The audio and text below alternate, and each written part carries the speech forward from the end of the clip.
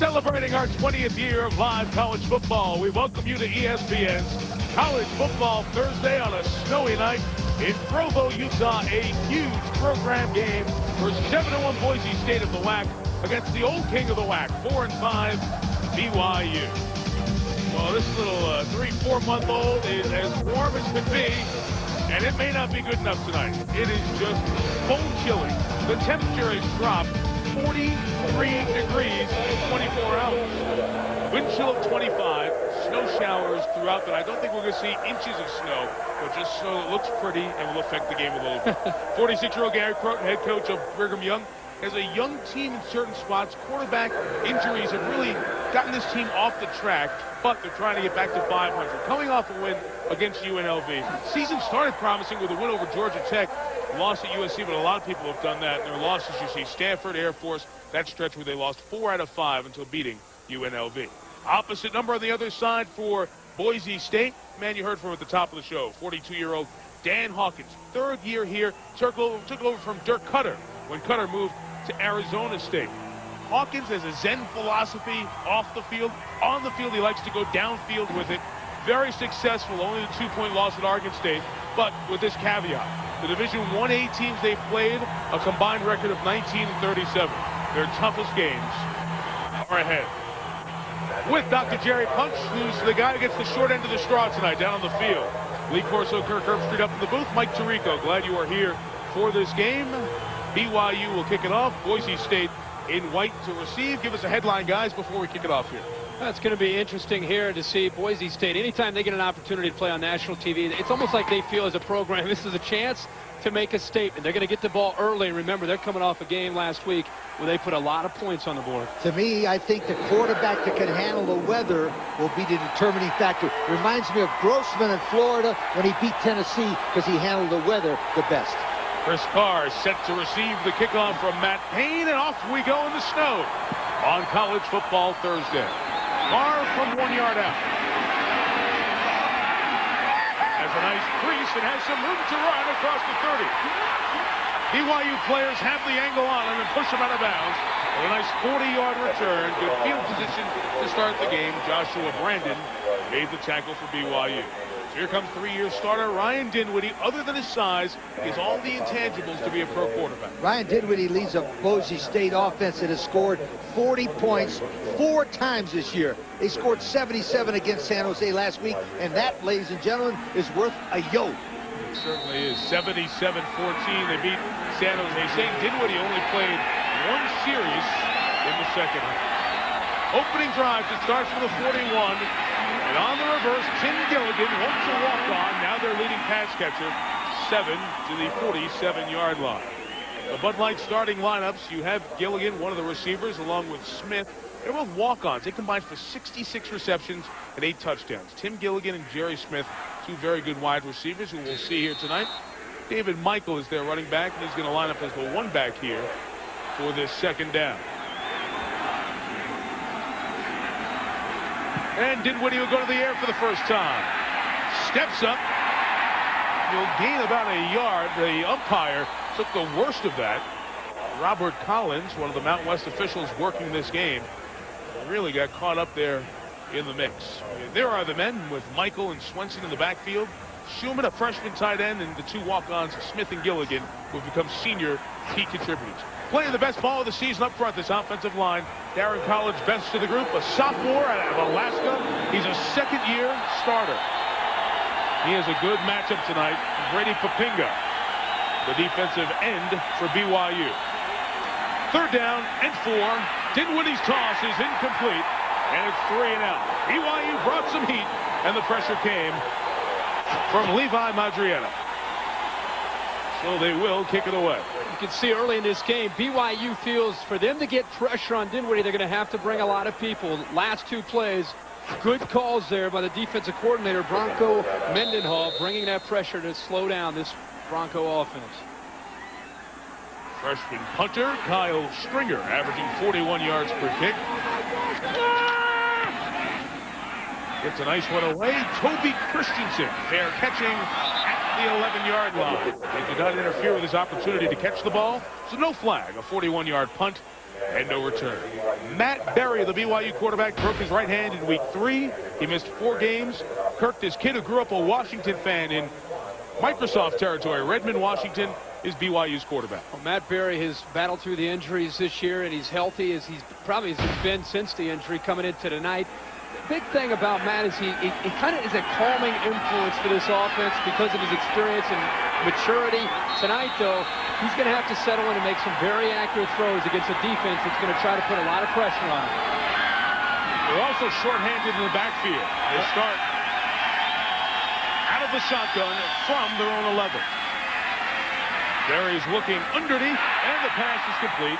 7 yards to the 18 for Chris Hale, sophomore receiver. They went 3 receivers there, Wilkinson and Toby Christensen, son of our former colleague Todd Christensen, with Waylon Vakapuna, and Coates, a good freshman tight end.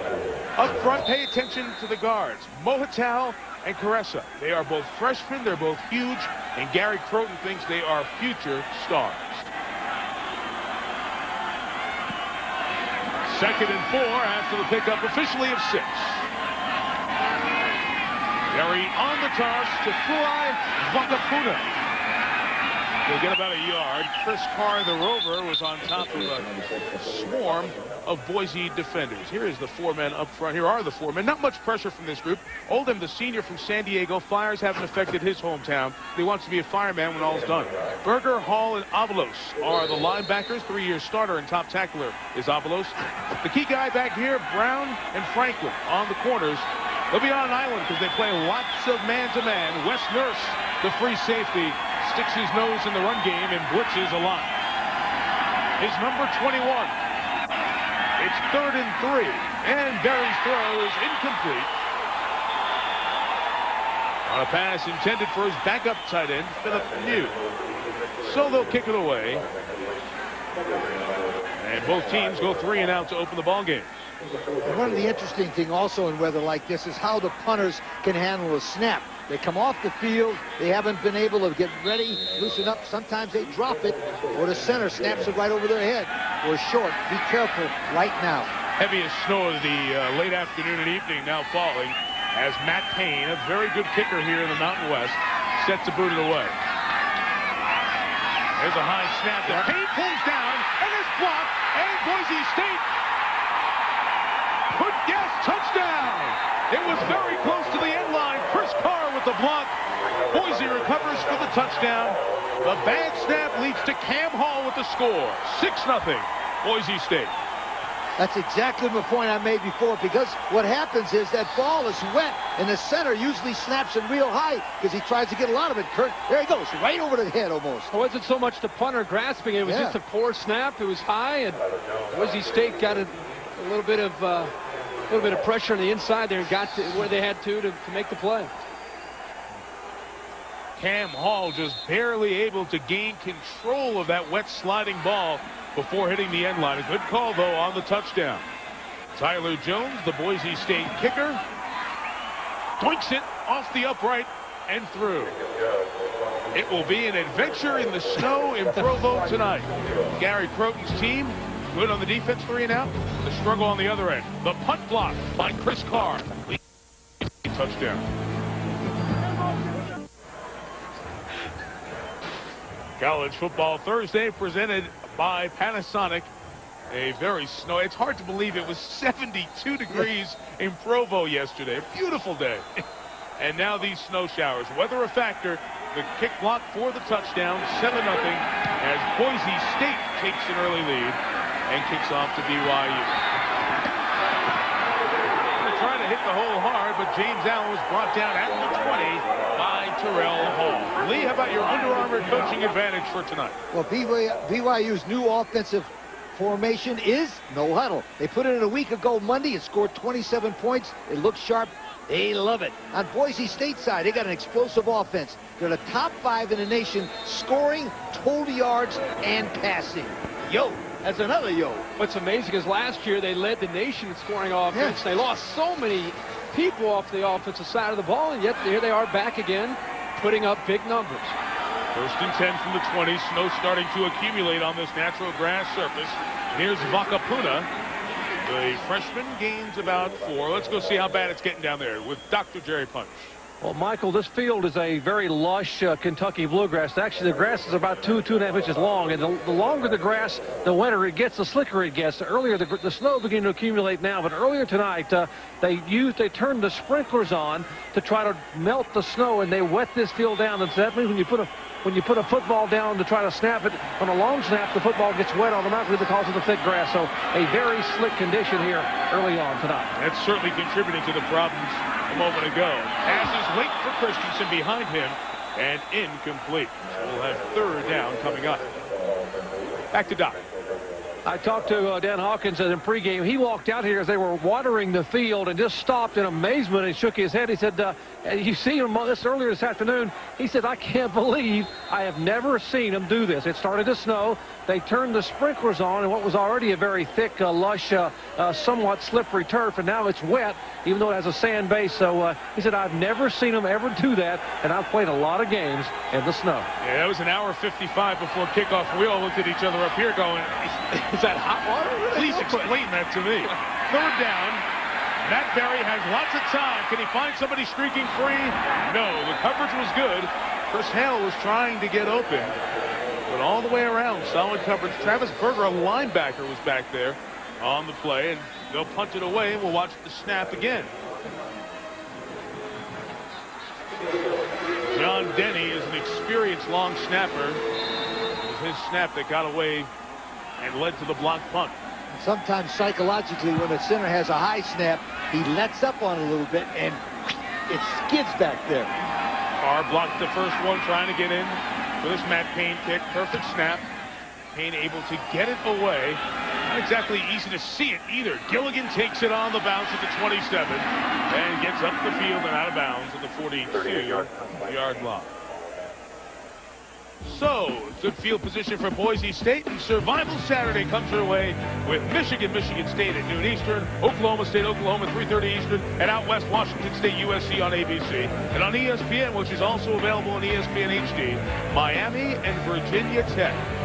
Survival Saturday on ABC Sports and ESPN, just some of the games. For more information, log on to ESPN.com. It'd be a great week to get the ESPN game plan as well. Oh. Shut it down at home and take over the TV room for 10 hours if you can. We'll write you a note giving you permission. From the 43, 1st down run for David Mikell. He'll pound it forward for about 5 yards. The ball carrier, number 3. Mikell's gained 761 yards on the season. Those are the 3 big games at the top of Survival Saturday. Don't forget the cocktail party with Georgia and Florida playing, of course, in Jacksonville. Just some of the games. And Florida State plays at Notre Dame. Ohio State at Penn State. The Buckeyes trying to stay in position. Nebraska at Texas, also a big game in that early window at the same time as the Spartans and Wolverines in East Lansing. 2nd and 5, and Mikell stopped at about the 49-yard line. So BYU's defense with a good hit. Ifo Pili, the senior out of Orem, Utah. And Brady Papinga up front. Pili is one of those guys they call a giant. He's 6'3", 325 pounds. And they said he was the toughest of all the defensive linemen to knock off the ball. This would be a great game for him. He's nice and snuggly down in there. He can just bang people around, Kurt. But BYU is taking advantage of these tendencies by the formations. They're bringing a lot of people up in these running situations. 3rd and 4. Dinwiddie has time to throw. He looks deep for Gilligan. Inbounds and caught at the 22. 1st down. He did it in front of Chad Barney. A gain of 30. Well, anytime you're going to commit and take some chances, give a little bit of a cushion on the outside, and you give a quarterback like Dinwiddie enough time. He's a rhythmic quarterback. He knows what he's looking at, and the coaches told us they're going to come after Chad Barney. He's there. The ball is thrown right over the shoulder of Gilligan. That shows you a little bit of the accuracy that we've heard so much about with Ryan Dinwiddie. They love this formation. 2 tight ends, 2 receivers. The lone back, Mikell, who finds a little crease, gets past a would-be Pili tackle, and is tackled by true freshman David Nixon inside the red zone. So the BYU defense must step up here. They play a 3-3-5 with Papinga, who moves all around. He led the league in sacks last year. Peely and John Denny up front. The linebacking core, Nixon, a true freshman out of College Station, Texas. Mike Tanner is the emotional leader. Buchwald has great speed. DB's 33, Francisco, a key guy. Defense built around him. By the way, those K's are for Cougars. They are like safeties in this 3-3-5. 2nd and 5. Mikell trying to run through the cornerback, Barney, but he got down to the 11-yard line. You can watch Boise State automatically see one thing. They do a lot of fake reverses and reverses. And in weather like this with the ability not to see as well, Kirk, I like that concept of inside and then reverses and fake the reverses and give it to him. Sometimes they use deception with his offense. You know, in talking with Coach Hawkins, their head coach, he said that we're a team that's going to attack. We're very aggressive with our mindset, and we're not going to pull back. You're going to see us take some chances. Look at this. They break the huddle and bring out a different quarterback as well. It's Jared Zabransky, a better runner, and Zabransky moves to the 5 and pulls to the 2-yard line. So the freshman out of Hermiston, Oregon, comes in. They came out of the huddle with Dinwiddie and 3 other players and come in with this running quarterback, Zabransky, who's carried 10 times now on the season. We just talked about the creativity and how they're going to take some chances. This was a play that looked like they're going to just go to the line of scrimmage at the last second. The line goes to the line of scrimmage, but a whole different group of backs and a quarterback comes to the line. And Zabransky, you can see right there, when he turns the corner, he knows what to do with the football in his hands. 1st and goal. Mikell up the middle. Touchdown, Boise State.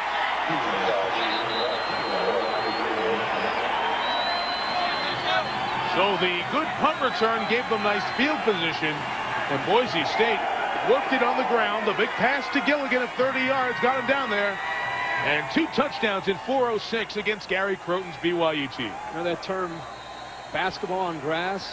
This Boise State offense is definitely dictating the tempo and keeping this Cougar defense on its heels.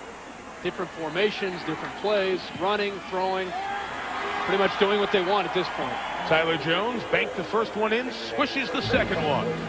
Mikell's touchdown, his 8th of the year, and in the snow in Provo, it's all the guys from Idaho. ESPN's College Football Thursday, presented by Panasonic DVD Recorder. Watch whatever, whenever you want. Panasonic, ideas for life. And in part by Saturn, makers of the highly adaptable View, redesigned L-Series, and the fun-to-drive Ion.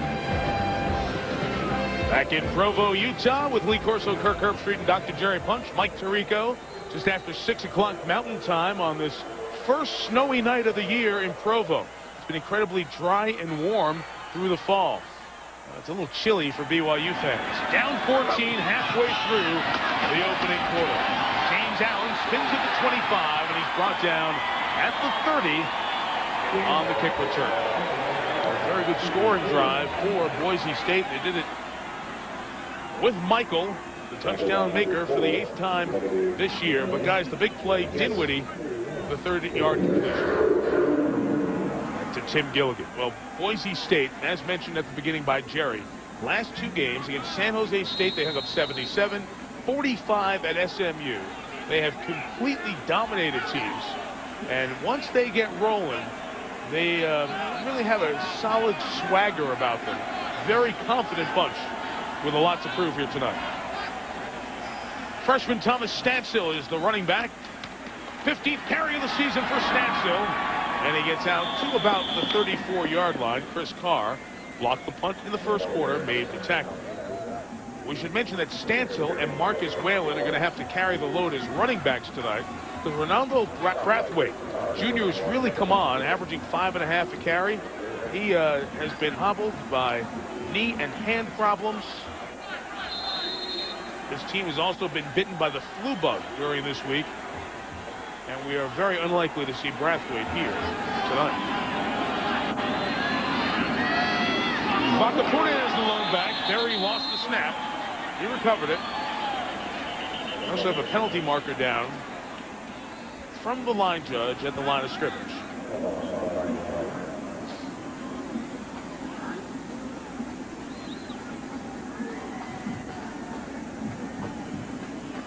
sorting out the flag. Well, BYU needs to not only get something going to try to stop the bleeding here, but talking to BYU's coaches, they'll tell you that, you know, the Boise State defense plays off of their own offense. When things are clicking on the offensive side of the ball for Boise State, typically that means the Boise State defense is going to bring a lot of pressure, especially if BYU gets into a third down situation. You can bet they will blitz and play man, just trying to disrupt Matt Berry with his wide receivers. See what Gerald Wright has for us here. Illegal formation, offense, 5-yard penalty, still second down. Ron Collins, the defensive coordinator from Boise State. It's his second year there. He has 12 years experience at Washington University in St. Louis, and he brought that philosophy that fits in perfect with the Boise State offensive philosophy, which is attack people at all times.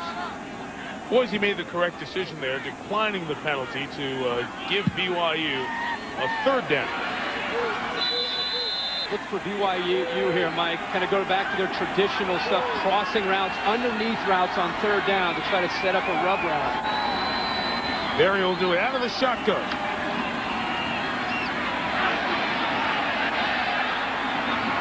Incomplete. Coverage from Wes Nurse and Gabe Franklin. And BYU will have to punch it for the third time here in the first 8:13. Well, they're protecting Berry here, and they're giving him time. We mentioned the rub routes underneath, and he had one man open, but decided to go downfield, which would have taken a perfect throw to slide it in there. And actually, that was a perfect place to throw the ball against cover 2. It was right in the spot. It's just with this weather, Berry couldn't handle his hip. That's all. Third punt opportunity for Payne. One blocked. The other one got off okay. Getting rid of it quick. Good kick. 52 yards through the hands of Gilligan, who picks it up and is brought down at the 13-yard line by Nate Solberg, the reserve defensive back.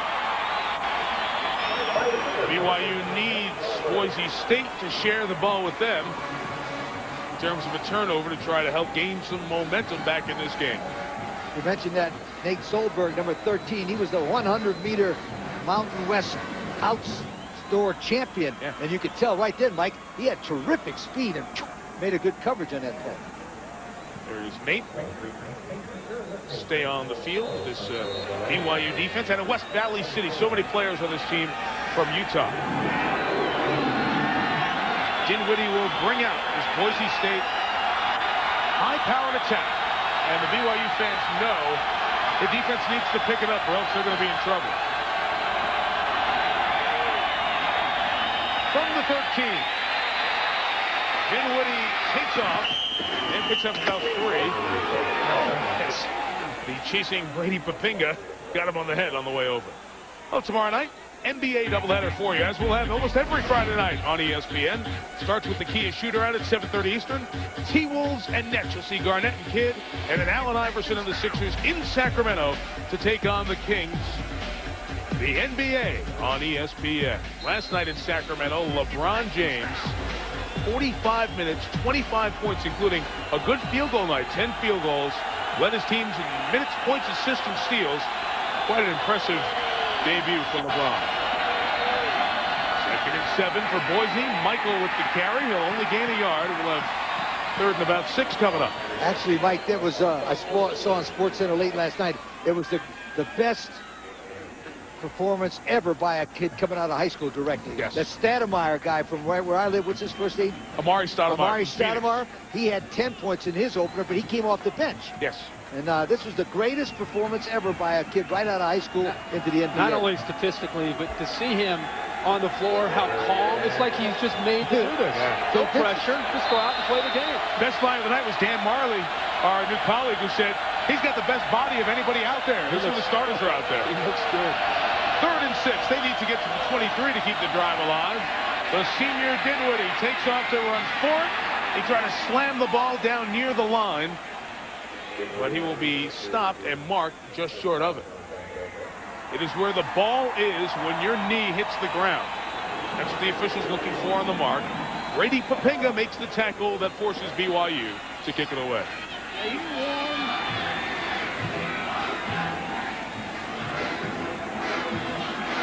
Second one for Kyle Stringer out of Humble, Texas. Made the journey to beautiful Boise. Toby Christensen. Oh, high snap over his head. Out of the end zone, safety. That would have been the best thing that could have happened for BYU snap. But it happens here, and they gain some momentum back. It's now 14-2. And also the advantage here is the fact they're going to have to kick from the 20-yard line, which will should give them good field position. It's pretty obvious that special teams, just snaps, are going to be an adventure tonight. It looks like he overpowered that. I mean, it didn't look like it slipped out of his hands. But you know what? That's what happens in adverse weather. The centers are always psychologically working on their heads. They either throw it too hard, then they'll skip. Mark my words, it won't be long that they'll be skipping them back because they're afraid of throwing over their head. Kevin Lausma, the senior tight end, who was the punt deep snapper, sent that one. And Stringer at 5'8" is not a tall punter, so he really had no chance to go up and get it. That's 7 feet over his head. Lausman, they tried so hard to get this kid a touchdown last week when they were up big on San Jose State. He's really just a blocking tight end. He hasn't caught a ball. They gave him an opportunity to run it and try to run it in from a yard out, and he was stopped. But here, the snap over the head makes it 14-2. Let's go down to the sideline and check in with Dr. Jerry Potts. Guys, Mike Dominguez is normally the deep snapper for the Broncos of Boise State, but he had a wrist surgery. He had a navicular bone fracture, had a pin put in it, and on the snapping hand. Now, he is here tonight and tried to practice early on. He may come in to snap, but it's his snapping hand. He can't flex his wrist. But he was wearing a cast. They take the cast off long enough for him to snap and put it back on for him to play. All right, Doc, free kick. They choose to punt it with Stringer, kicked it 57 yards. See if BYU can get a return. Able to get up the field was Mikell Alba, defensive back. So BYU will take over at its own 33-yard line. Certainly not the crowd you would normally see here. They support BYU so well in Lavelle Edwards Stadium, named after the great head coach of the Cougars, who retired 3 years ago and turned it over to Gary Croton, who worked here and learned from Lavelle. Among his stops, Croton was the head coach at Louisiana Tech and played Boise State a couple of times when he was down in Mustard. Fui Vakapuna, the freshman, carries it for about 4 yards. Robbie Brasco, the quarterback coach, who actually was a quarterback here when he won a national title, will signal in to the quarterback right now. He'll give him the play. Now, if he doesn't like it, he will come back with another play. But if he says it's okay, he points both fingers to the ground. That means snap the ball and go. It's a nice system. They put it in 3 days. Second down for the sophomore Berry. Throws to Christensen complete. We'll have the first down. Toby took a shot on that one.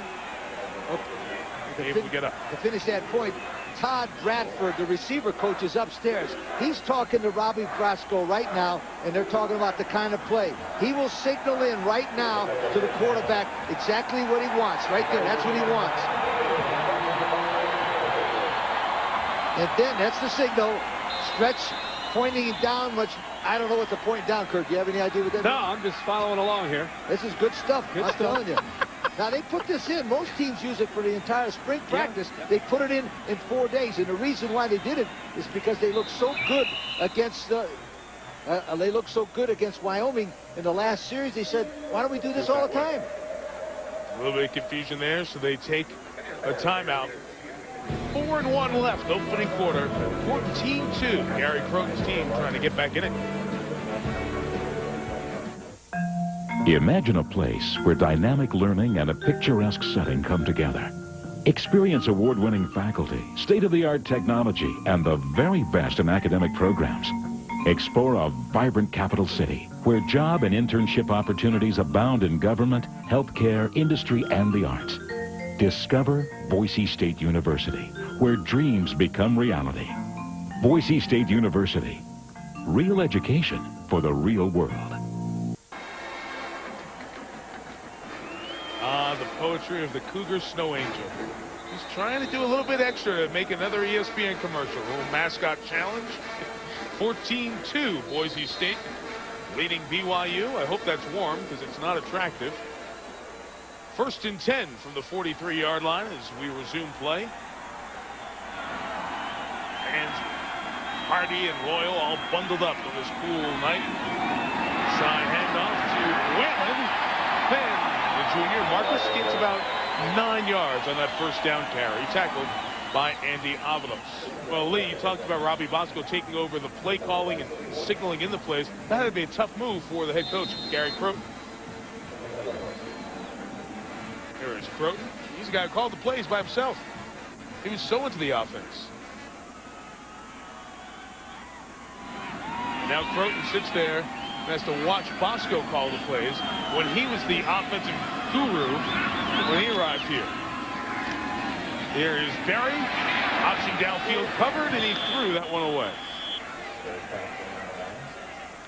Lee, do you think that's part of the pressure that maybe it was on the coach with, you got to do something when things aren't going right? You've lost 4 of your last 5. No, I think what happened to Gary is he felt like that Robbie Bosco and Todd Bradford came along enough that he could turn it over to him. But I said to him yesterday, how you feel? He said, it's killing me. He wants to go back there. But once you make a decision like that, you cannot go back. He's got to stay with it. Remember one thing about this guy, Croton. He is an offensive genius. And all of a sudden, they don't score, and he's done. Forget about it. On the carry, on 3rd down, not able to get the first down. There's Whalen trying to stick it up in there between the tackles. So it'll be 4th down. See how far they have. You know, the other thing that Robbie Bosco brings to the table calling the plays is familiarity with the system. Not only that Gary wants to run, but also what BYU has done for so long. And in fact, he said to us last night that they've tried to bring in some of the old traditional BYU pass plays and incorporate it with what Gary Croton wants to do. So 1 block. Couple successful. This is the 4th punt for Matt Payne, 4th attempt in 4 possessions. Picking up their first couple of first downs in the night. BYU is stopped.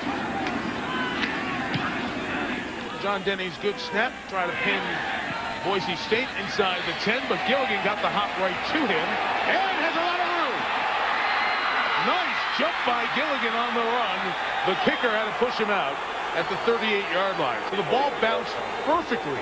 The baseball room service hop to Gilligan. He took off and returned it 33 yards. Important game for Gilligan, the senior, and the quarterback, Dinwiddie. I asked Ryan earlier today the importance for the program and personally of this game.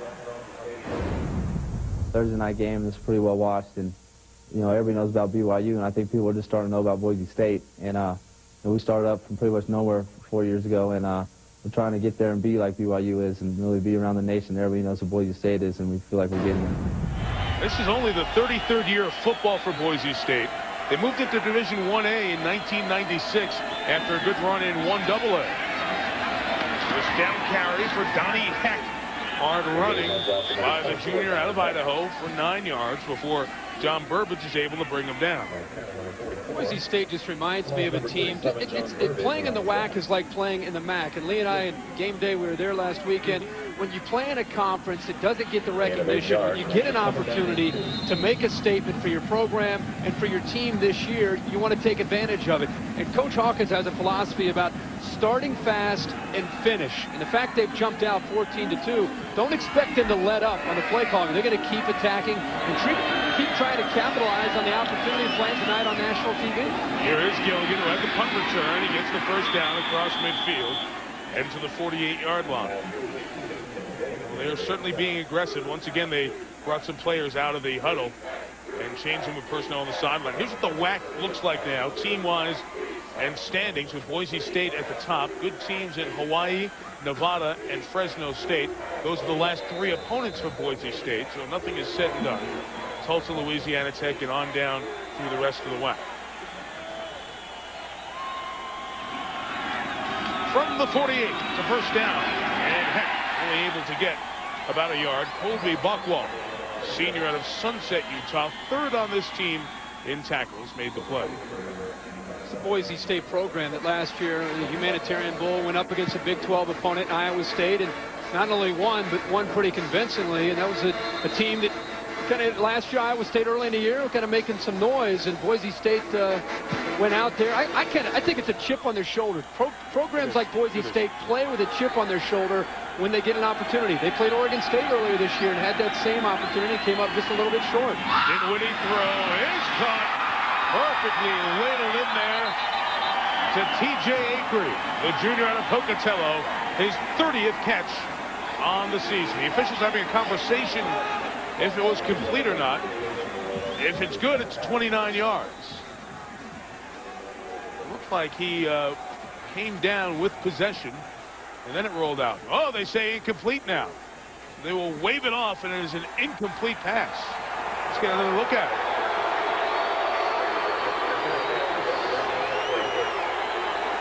Dinwiddie slides it between the safety Allen and the corner. It's like the ground caused the ball to come out after he was down. He rolled over. Yeah. It came out. That's a catch. I don't know what about that. Couldn't have been a catch, actually. I was impressed with Dinwiddie's ability to throw the ball in a little spot. Right between the safety and the corner. Just a little window, and he put it right in there. So BYU gets a break there, and 3rd and 10 now coming for Boise. Deflected and incomplete. Daniel Marquardt, sophomore out of Vista, California, the big nose guy, 315-pounder, gets a pass breakup, and Boise will kick it away. That looks good in the team stats, doesn't it? Marquardt is just going to sit right in the middle here. Once he gets into it, watch this. He's just going to kind of sit there and be a spy for the underneath route. Wait, he was just playing a little cat and mouse game with the offensive line, waited for the underneath throw, and then just jumped up and showed some athletic ability. Let's watch this punt snap. Last one high, this one perfect. As Kyle Stringer kicks it away. Toby Christensen will let it go. That is perfect. That is a 60-degree wedge with a perfect spin. Ooh. Right there where the sprinklers were going earlier. It's a 44-yard kick. It is the 9th time this year. Stringers pin the opponent inside the 20.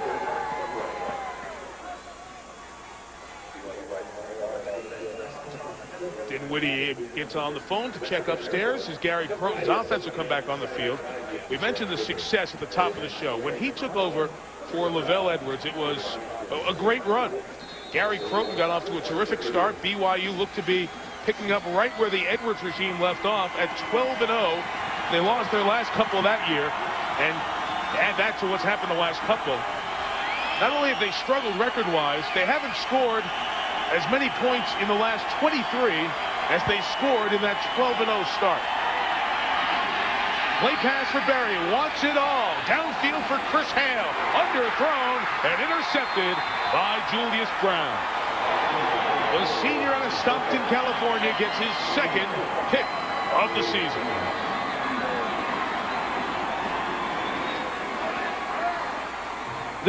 This would be a great clinic film of how to play the fade by Julius Brown, because he's going to get in position here. He's going to watch the receiver's eyes, and as soon as the eyes of the receiver Hale go up for the football, that tells Brown to go up, find the ball, and high point it and make the interception. That was perfectly done by corner Julius Brown. Interception thrown by Berry, his 8th of the season. Dinwiddie's thrown only 1 interception all year. Almost like last week. There was. John Burbage almost made it 2. It's the old no-hitter in the bottom of the 8th. 3 more outs to go. Base hit up the middle. Those of you who were not with us last week in Atlanta, we did Maryland, Georgia Tech, and we said, hey, kicker, Novak, he hasn't missed inside 40. Did he? Miss. Now, this guy, great interception streak, no interception. Controlling the game, managing the game as a true freshman. Playing a game. True Richie Paul, that's right. So we'll just keep our mouths shut. We don't throw, we just call it. Dinwiddie throws. Try the same thing. Slides through the hands of Derek Schumann, the freshman tight end. Marker down. Back in the secondary. About 9 yards past the line of scrimmage.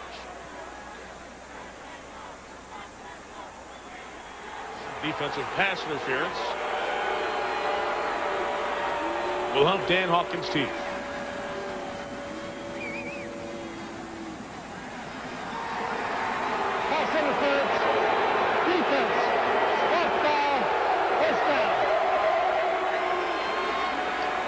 The penalty was not where the ball was thrown. It happened before that. That's why it's a spot foul. It's less than 15 yards. It'll be a 9-yard flag.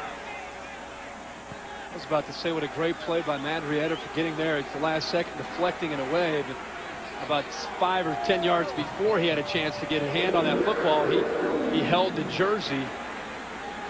Showman there. The thing that impresses me about Boise State, they run reverses, they throw the tight end, they throw outside, they run it inside, they fake the reverse. You have no idea how this football team's going to hit you from an offensive standpoint. David Mikell's carry will end in the corner. Ifo Keeley and Brady Papinga make the stop as we head off to the second. So Ryan Dinwiddie, just 2 completions, a big 30-yarder helped set up the second touchdown for Boise State as they've jumped out to a 12-point lead. Boy, Gary Croton's uptight, unhappy. They say when it rains, it pours, and when it snows, it's an avalanche of problems for a BYU team trying to avoid going 4 and 6 and lose a 4th at home. Carr had a punt block that led to the opening touchdown, and the 30-yard pass led to a David Mikell score as well. 14-2 as we head to quarter number 2 on College Football Thursday.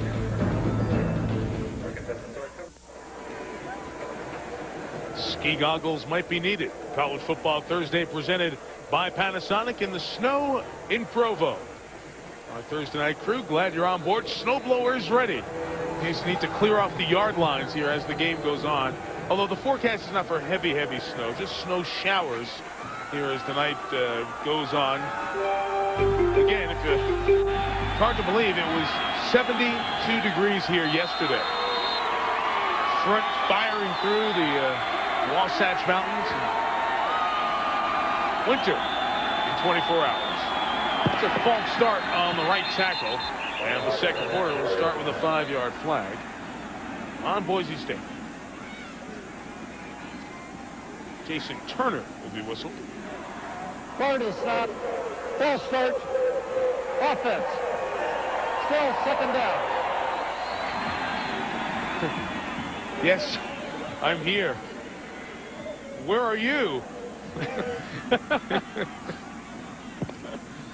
These guys need some positive things to happen because they look a little stunned and frozen right now. I give them a lot of credit. It is a very cold night. In addition, and that first snow of the year, no matter when it happens, just chills you. Dinwiddie's throw. It's complete. It's Jerry Smith. We'll have a 3rd and about 8 coming up after a pickup of 5 for the senior from Nampa, Idaho. Our game track is brought to you by Nivea for men. Nivea make you smooth, not slick. It was slick on special teams. A couple of bad punt snaps. Boise State's led to a safety. BYU's, as you saw, led to a touchdown. The last completion makes Dinwiddie 3 of 7, but that 30-yarder to Tim Gilligan helped set up the only offensive touchdown, which was scored by David Mikell. Boise State tries to improve to 8-1 and win its 6th consecutive game. 3rd and 7, a lot of blue shirts at the line. Dinwiddie throws incomplete. The pressure forced him to get rid of it early. Jerry Smith never looked back. It was James Allen who brought the heat. In this situation here, I would recommend they go for it. The 4th down, the field goes a lot too far. But they might as well go for it. We do have a flag. It's kind of tough to see obliterated by the snow. Legal shift. Offense. Decline. 4th down. From here, it would be a 46-yard field goal. And Tyler Jones is a very good kicker. His long this year is 52. But not in optimum conditions here tonight. Well, the problem you have there is that left plant foot. And usually, sometimes the weather like this, it'll slip. I'd go for it.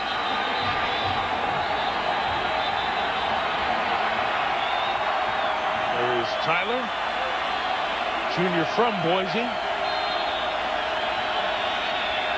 So they will go for it, try to get it out to the 21 to keep the drive alive.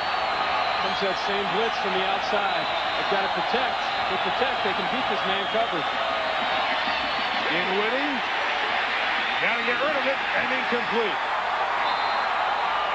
He looked downfield for a second and then sensed the rush from behind him.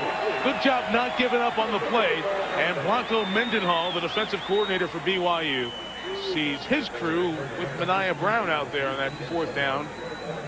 Get Boise's offense back on the sideline. Bronco Mendenhall is mixing it up. We asked him, how much man coverage have you been playing? He said about 78%. He said, now in this game, we're going to have to play more zone because of the threat of the deep ball from Boise State. They came with the blitz from the outside, but look, they dropped the 2 inside guys. They're playing a kind of a zone blitz here, which is uncharacteristic of BYU.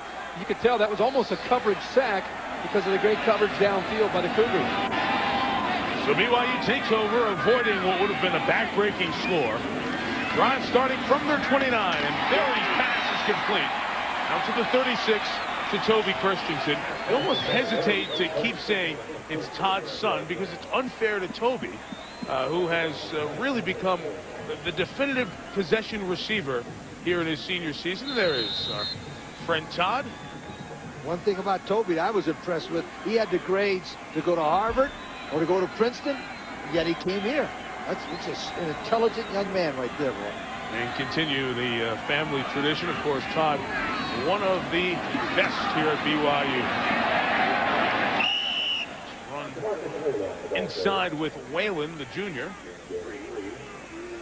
Toby, the senior year, as he has been able to come here and deal with constantly hearing son of the first-team all-conference performer back in 1977. In the fullback position, of course, we remember Todd in the NFL as a tight end with the Raiders. 50 receptions, led the league that year in 1977. One of BYU's best. It's still in great shape, competing in a over 40 decathlon. Yeah. Matter of fact, and won it. Say, he still looks like he could play. Yeah, won it. I remember his stories, Todd walking to games when he was working with us over the years. Berry's throw is intercepted by Wes Nurse. 3rd interception for Nurse on the season. 2nd one thrown in 17 plays tonight by Berry.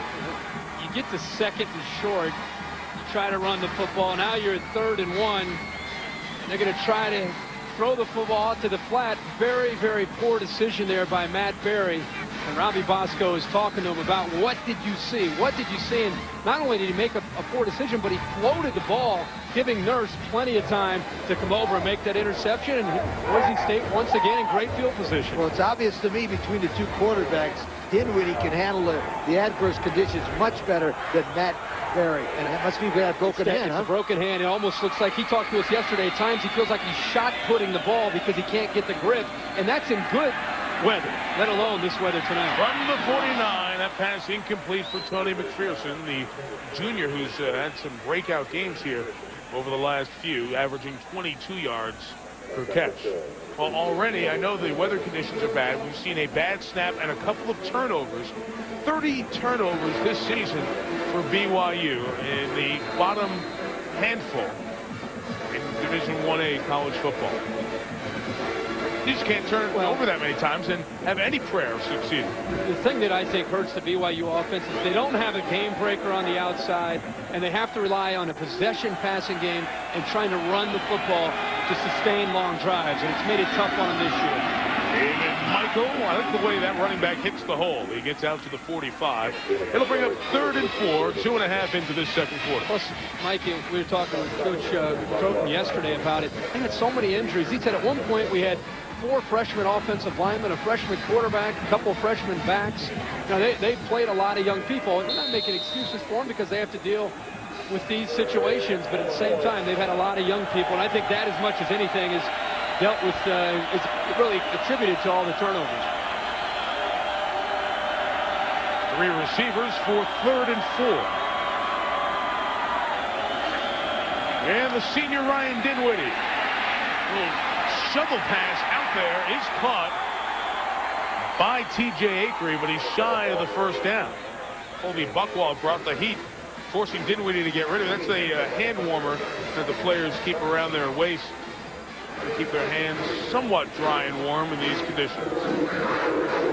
Punt team coming out.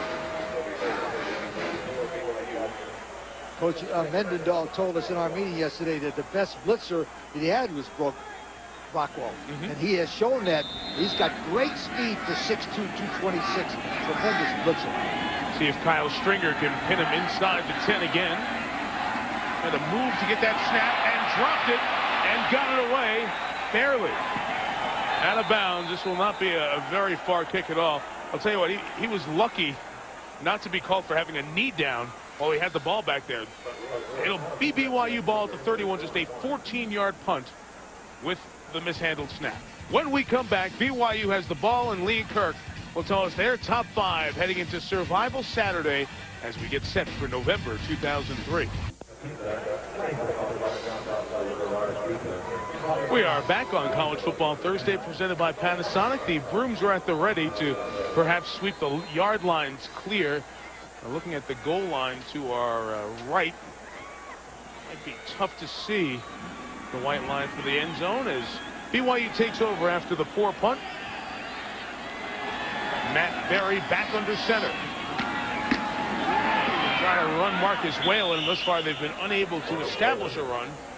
Andy Avalos made the tackle. And that's amazing to me. You know, the offensive line from BYU averages 320 pounds. They outweigh the Boise State defensive line by 60 pounds per man, and yet they can't blow them off the line of scrimmage. These guys from Boise State are quick, and they're tough, and they're mean. And they're moving almost every snap. They're winning the battle at the line of scrimmage.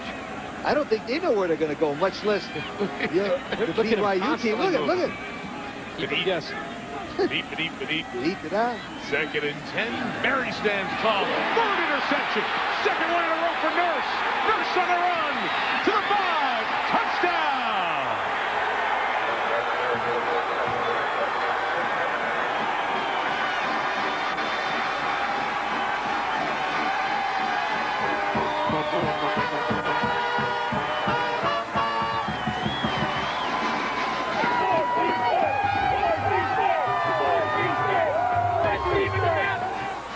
This is a team that was so close to defensive scores throughout the year and couldn't get one. They got one last week against San Jose State on a fumble return, and now the 3rd interception of the night by Berry becomes the second defensive score, first by interception on the year.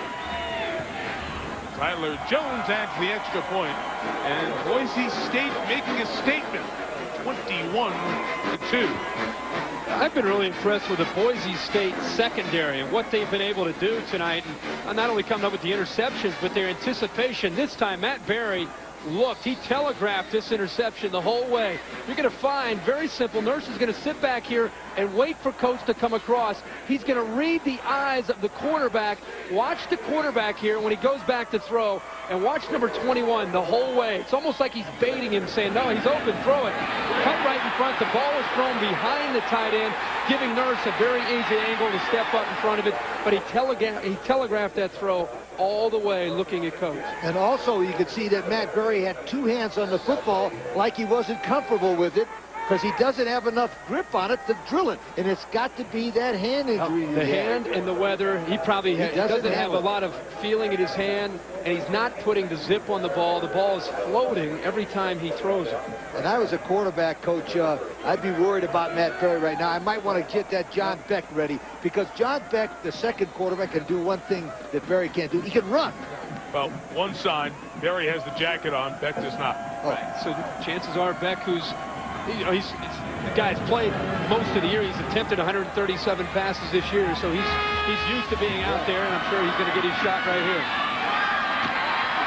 Micah Alba with the kick return out to the 25-yard line. Let's go check in with Dr. Jerry Punch for a second. Let me show you what Matt Berry is dealing with, guys. This is Matt Berry's right hand here. The fracture was in the 5th metacarpal on the outside of the 5th finger. That's where he has the plate and screws. He has trouble flexing this finger around the football. Now, most people will tell you the first 3 fingers, these 3 here, will help guide the football. But these 3 here will give it the zip. That's where he has trouble tonight, getting zip on the football, putting something oomph behind it with a wet ball and a cold finger. He's having a hard time gripping that side of the ball. We are told over here John Beck has been throwing, taking some snaps.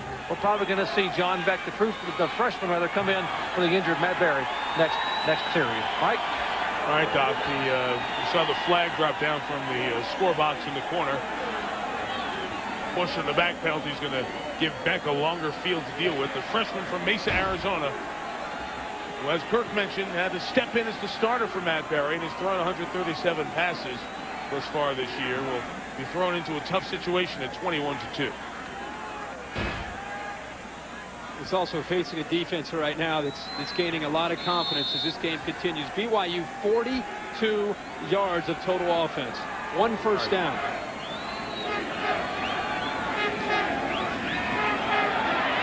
Beck scrambling, trying to make something happen. Deep downfield, incomplete. Julius Brown got all the way back to deflect it. Well, Brown and Gabe Franklin, Nurse and Carr doing a very good job in coverage. Our Michigan State, Oklahoma, Washington State, USC Day on ABC. Miami against Virginia Tech.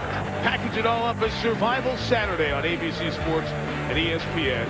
College game day before that at 10:30 a.m. Eastern. Well, here is the top 5 as the guys have reshuffled the order here heading into this week. My only difference is I took Florida State out, put Washington State in there because Washington State rallied and beat Oregon State. That's why. Oh, that's why you changed it. Yeah. Florida State did nothing, didn't look good in Tuesday practice. Tuesday, a little sluggish. Beck on the run is brought down at the 9-yard line. Wait a minute, Lee. You had Washington State. On Saturday night, we did our top 5, and that's exactly what my top 5 looked like, and that's exactly what Lee's top 4 looked like. But he had Florida State. Now, that was 5 nights ago. Florida State and Washington State haven't played. No, Washington State. No. They finished things off. Wait a minute, sweetheart. Washington State beat Oregon State. Right. But you didn't expect them to. Oh, and I know, but that was a great rally. They got behind. They rallied. So it has more to do with what Washington State's doing. Exactly. Less to do with. Plus, they got to fire up the nose. Fire up the nose for Notre Dame. 3rd and 10 for John Beck against the 3-man rush. A lot of DBs to look at. Got away from the would-be tackle. Now throws complete for the first down. Mark Hansen, freshman out of Ogden, Utah. Well, we just talked about John Beck's ability to scramble, and thank goodness he got out of the brush. Remember one thing about Beck. He's got that nice speed and action. Now, this is the situation right now. He gets good protection. It breaks down with a good coverage sack coming up, but now Kirk and Mike, he gets away with athletic ability and hits the guy on the run right there. It looks like to me that he can handle in 2 plays much better the weather than Matt Berry did the entire first. You can see the mobility there, and he did a nice job of pulling the defender towards him before he threw it downfield. Guys, my apologies. Jason Kukahiko had the catch. Here is Beck for Christensen, late down the middle and nearly intercepted by Chris Carr. Andy Avalos came with the pressure. Carr back there in coverage against Christensen. Everybody back there is making plays. They are. I mean, Wes Nurse is free safety. Chris Carr is a rover making a play. Julius Brown's making plays. We just got to get Gabe Franklin, the other corner, in the action and be all across the board. But very, very athletic Boise State secondary all over the BYU wide receivers right now. 2nd and 10. Very eventful last series and a half here.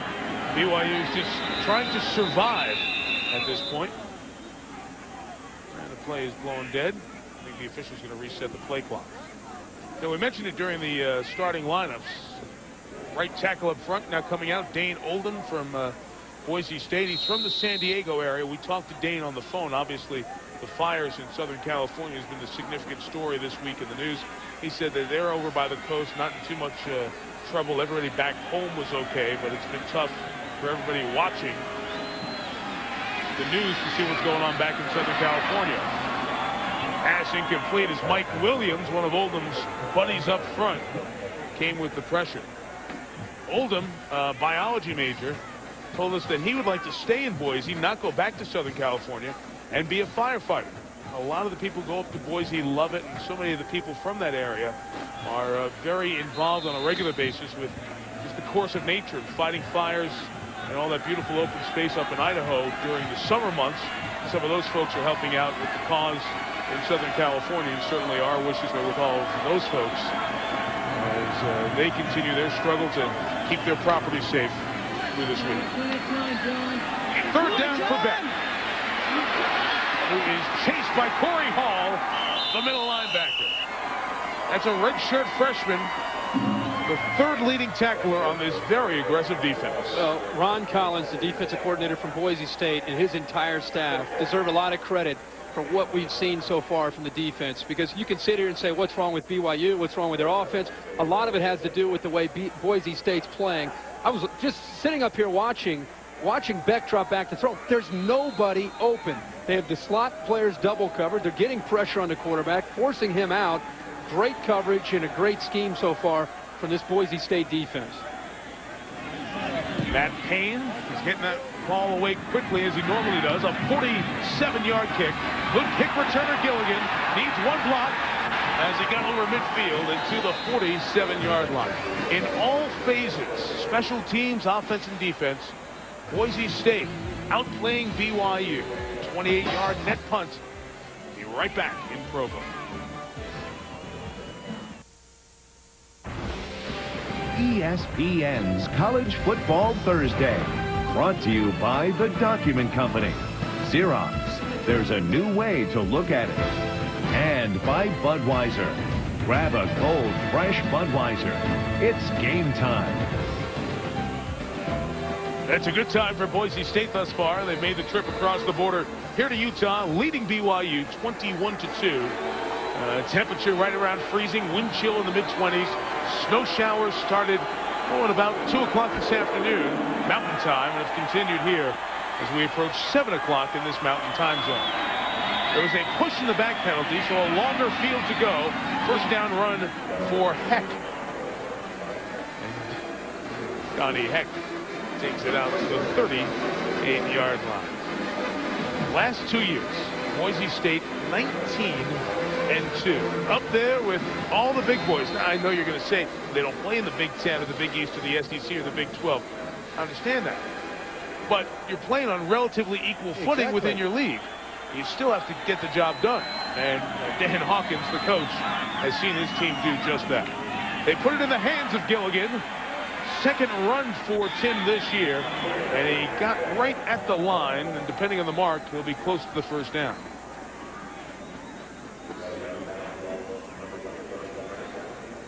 You know what I think is interesting about Boise State is I think that the nation thinks of Boise State and they think of an offense that's going to spread you out with 4 receivers and throw it 100 times a game. Talking to Dan Hawkins this week, he said, sure, if we have to spread around and throw it, we can do that. But we want to be able to attack from so many different formations, and we want to be physical. We want to be tough. We don't want to be a team that's just going to have a finesse passing game, and we can't get it done when we have to be able to run the ball. When it is a running down, we want to be balanced. And you see tonight, they're trying to be committed to the running game. They're not just here throwing the football around. On third down, they just needed a half-inch, and they got a yard and a half as Dinwiddie kept it. Well, you know, we talked to Dan Hawkins this morning. I was very impressed with his aggressive attitude. And I asked him, you know, the guy's only won 79% of the games he's coached in. And I tell him, of all the guys you work with, who's your mentor? And he mentioned an assistant coach named Bob Foster, who was a coach at Cal Davis that Dan had. He said he taught me more about life than he did about football. I thought that was a tremendous compliment for a guy named Bob Foster. First down, Dinwiddie rolls right, throws across the field to the 36-yard line once again. The first down is picked up. Penalty markers down as well, so we'll see if Jerry Smith's 22-yard gain holds up. Like, there's the balance that we just talked about, how sometimes on 1st and 10 they will run the football, and then on other times they'll try to take advantage if you're going to leave their receivers isolated in one-on-one coverage, and that time that's what they did. With the accuracy of Dinwiddie, it gives them that opportunity to try to capitalize. And big play that I don't know, it looks like Boise State's walking back, so maybe they're heading back. After the play, personal foul, so they'll gain the first down, but afterwards a late push in the back away from where the play was happening. So as they assess where Boise State will be right around midfield, let's go visit with Dr. Jerry Punch. I was talking about Dan Hawkins' philosophy. The kids love playing for this man because he lets them cut it loose. That's his philosophy. Cut it loose. Don't be afraid to fail. So if you're afraid to fail, then you're afraid to succeed. If you make a mistake, so be it. But be aggressive. Cut it loose. Have fun. I was out there last year for the Crucial.com humanitarian ball. Listen to him in meetings with players. That's the way he talks to these kids. And have some fun out there, guys. If you make a mistake, we'll get him next play. And that sort of takes a lot of the pressure off a young football team. Yeah, Doc, there are a lot of quotes you can pick up on from Dan Hawkins. The one that I jotted down as we were talking to him was, don't be afraid to do something wild, but coach to win. Don't coach the guys to lose. Coach to win. Mikell with the carry as he runs up the middle as the 1st and 10 took place from the 49. He's across midfield, and we have 2nd and 6 ahead. You know, I like that coach to win. It's very good. But some people coach to win and still lose. Right. And this guy's got some good football players. And I'll tell you what, you could coach to win, lose, or anything else. With this Ryan Dinwiddie, this guy's a football player. Gives him a good chance to win. I'll tell you what, you could coach to lose and he'd help you win. But I just love his aggressive nature. Yeah. You know, when it comes to being an aggressive coach, and he coaches his coaches that way too. Donnie Heck with the carry, and the junior will have a 1st down at the 40-yard line. Those of you who may just be tuning in, it is Boise State taking on BYU, and Boise State wears a lot of the titles BYU used to wear. Best team in the WAC, high-powered offense, team that has blue in its color scheme, but a team that's always looking to earn respect on the national level. They did at the end of last season, finishing 12th in the polls. They have a senior quarterback in Ryan Dinwiddie, who's able to do so much in the passing game. They've thrown only 1 interception this year.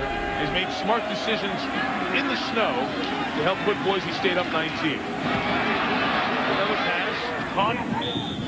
Mark Anaboki comes up with just his 4th catch of the year. And Boise State will just be right at the 1st down mark over at the 31-yard line. Ryan told us in a typical week, he'll try to get in on Monday on his own time and try to get in and study as much tape as possible. He says sometimes up to 8 hours of his own time trying to look at the opponent and try to have a feel by the Monday practice or Tuesday practice what the defense wants to do. And he said by the time he gets out to the game, it's second nature. He knows exactly what they're doing. It's almost like having an offensive coordinator in the huddle, and they give him a lot of responsibilities at the line, and he checks quite a bit. Donnie Heck with the run for the 1st down. I asked him, what'd you do this week? Short week for both teams. He said, well, came in Sunday. Yeah. Came in Sunday. He said a little extra film work because BYU's defense does some things that are a little bit more difficult for the quarterback. So he spent his 9 or 10 hours. And I asked him, what about classes? He says, he's his class schedule adjusted. So there's 1 class later in the day on Monday, Wednesday, Friday. Bulk of his classes on Tuesday and Thursdays, so he's able to do that extra film study and keep up with his schoolwork. Dinwiddie's throw to Gilligan. Tim takes it upfield. He's at the 10. He's at the 5. Great slide to the end zone. Touchdown. That's a football player there. That's a great nose for what's going on. 28-yard touchdown.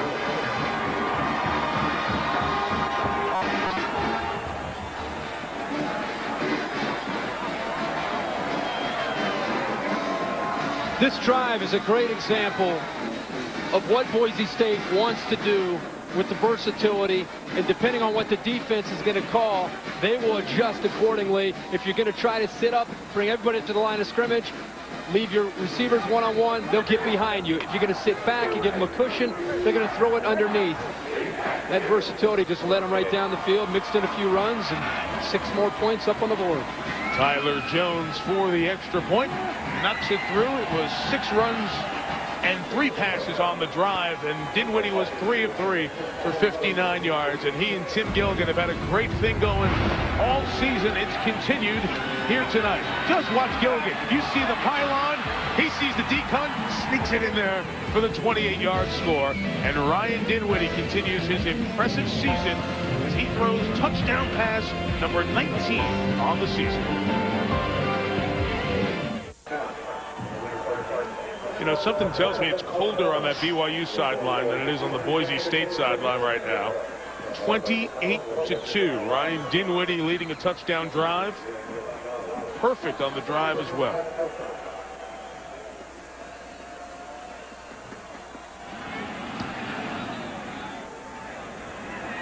BYU searching for anything to turn this around a little bit.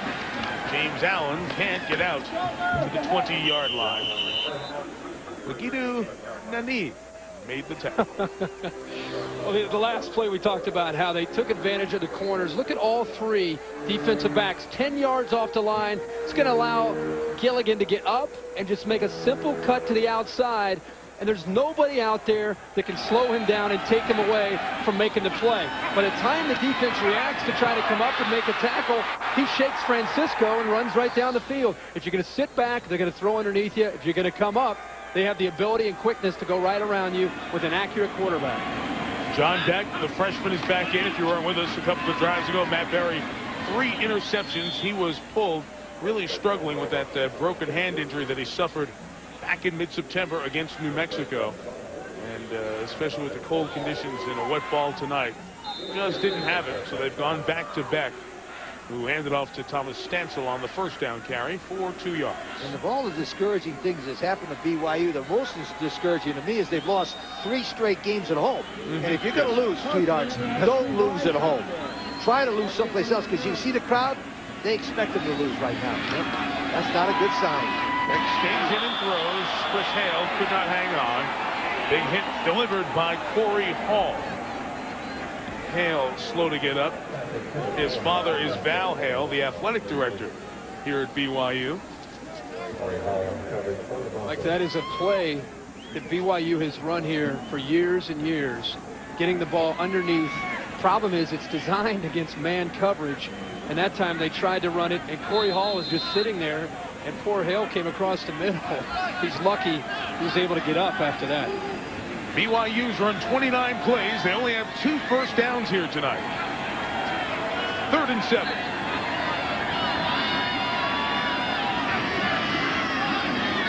Four-man rush for Boise. And the throw is a great catch at the 36-yard line by Toby Christensen. Chris Carr almost had another interception. Toby Christensen, that was a sensational catch. He's only 6 foot tall, but boy, it goes right up there now. Watch Toby as he jumps and gets the football at his height.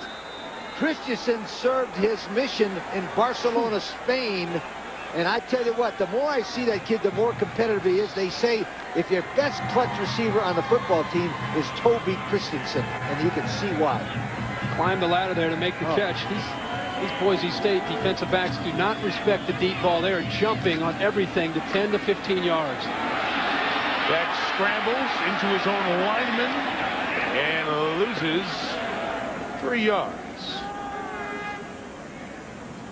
You would think most times when cornerbacks are jumping around, you got a chance for a pump and then the deep ball. The problem is no quarterback has no time to throw a deep ball. It's a great combination when you're getting pressure and you don't respect the deep ball. You know, those defensive backs they're back there licking their chops, and you're up by 26 points. That's when it's a great combination. Yeah. It's a whole different animal. Well, it's been that way even when it was a close game early. I mean, the difference in these 2 football teams is the team speed of Boise State. They're much quicker than BYU in every position. Every aspect. Good call, coach. Second down throw. Christensen stops on a dime.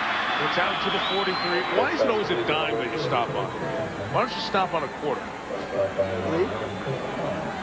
Why? Yeah. Because a dime is such a small spot. A quarter is such a big spot. That's why they say. But I mean, your feet, you know, it's just hard to stop on a dime. Who came up with that saying? Is that around your day, Coach? Yeah, Are we standing? Are we sitting? What are we doing? I'm following the directions here. You see, the coach looks nice tonight. Nice jacket on tonight. Nice. Good. Tough guy over here. Unprepared guy over here. It's so much nicer when we get to call you out on that. 3rd and a couple for Beck. He kept the play alive. Took a huge shot. It was completed to the 30-yard line for a first down. Jason Kukahiko comes up with the grab. 26 yards. Play made by Beck, who is really feeling it right now. Oh, that's a Sports Center highlight right there. Oh. Beck escapes everybody. 6'2", 190, got nice athletic appeal. But Kirk and Mike, I don't know if you guys saw this, but this is like... What's the term, real speed? Oh. BYU BYU flag for the personal foul. This is down by where the play happened. Beck's going to have to come to the sidelines. And they're going to check on him as he took a lick.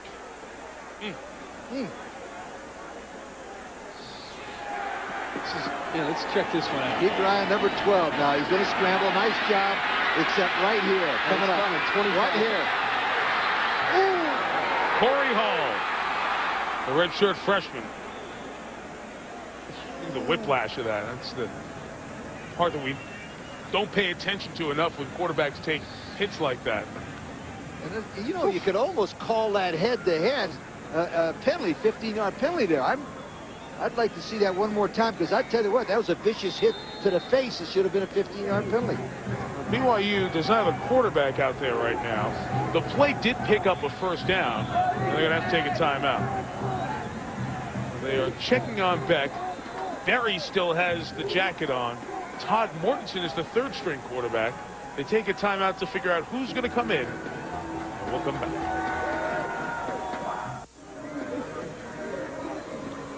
Well, they continue to look at John Beck over on the BYU sideline. Dr. Jerry Punch over there checking out. Tell us straight, Dr. Jerry Punch. Doc is right there. Right there. Guys are working on his right index finger, and there was just a lot of he always had a laceration or a tear on the back of the finger. And Dr. Kurt Kimball, that's Kimball holding the right hand up. He's their team orthopedic surgeon, so they're going to move him very slowly to the locker room. Obviously Beck in a lot of pain, very uncomfortable. They covered it up with a towel, but it looks like an open laceration on the back of the first knuckle of the index finger on his right hand, guys. All right, Doc, always hustling over there. Right. The best. The best. Dr. Jerry Punch checking out the injury to John Beck, who took just a wicked shot. So Matt Berry comes back in the game. Remember, Berry intercepted 3 times. Only one that went back for a touchdown. He will throw on first down, and he'll throw complete. Another first down picked up. Daniel Coates, the freshman tight end, who's caught 28 balls on the season. That Daniel Coates, you know, I'm on the John Mackey Award for the best tight end in America. He's the only freshman.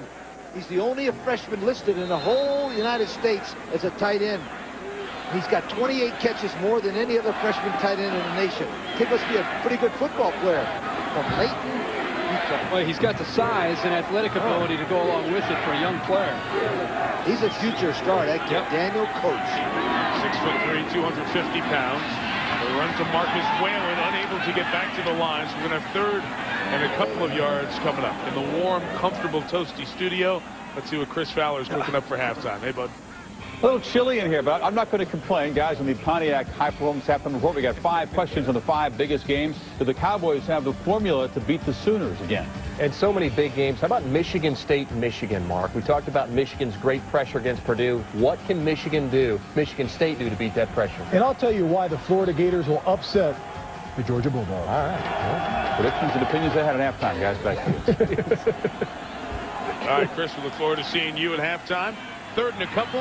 The throw underneath is incomplete. It was intended again for that tight end Lee was talking about, Coates. But Matt Berry unable to get it to him. Nice coverage by Andy Avalos.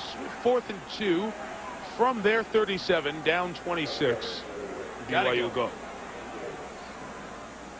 Right, Lee? What's that? Gotta go. Oh, first guess. Gotta go. 28-2. Nice call, you guys. I want to see it when it's 4-2 or something like that. This is a good call, obviously. You've taught us well, Lee.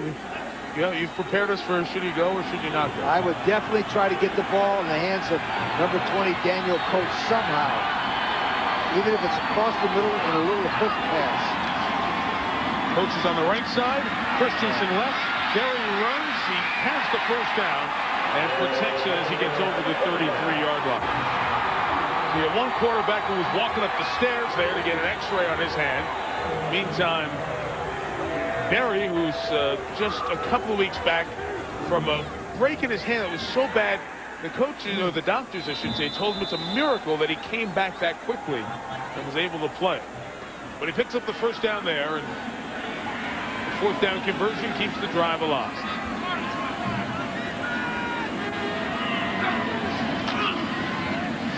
From the 34, wants it all. Shot downfield. Receiver fell down. Marker comes down. The fans who have been very frustrated with the officiating. Mountain West officiating crew throws the flag here. Remember, BYU or Boise State got completely snowed on a call earlier, so it all balances out.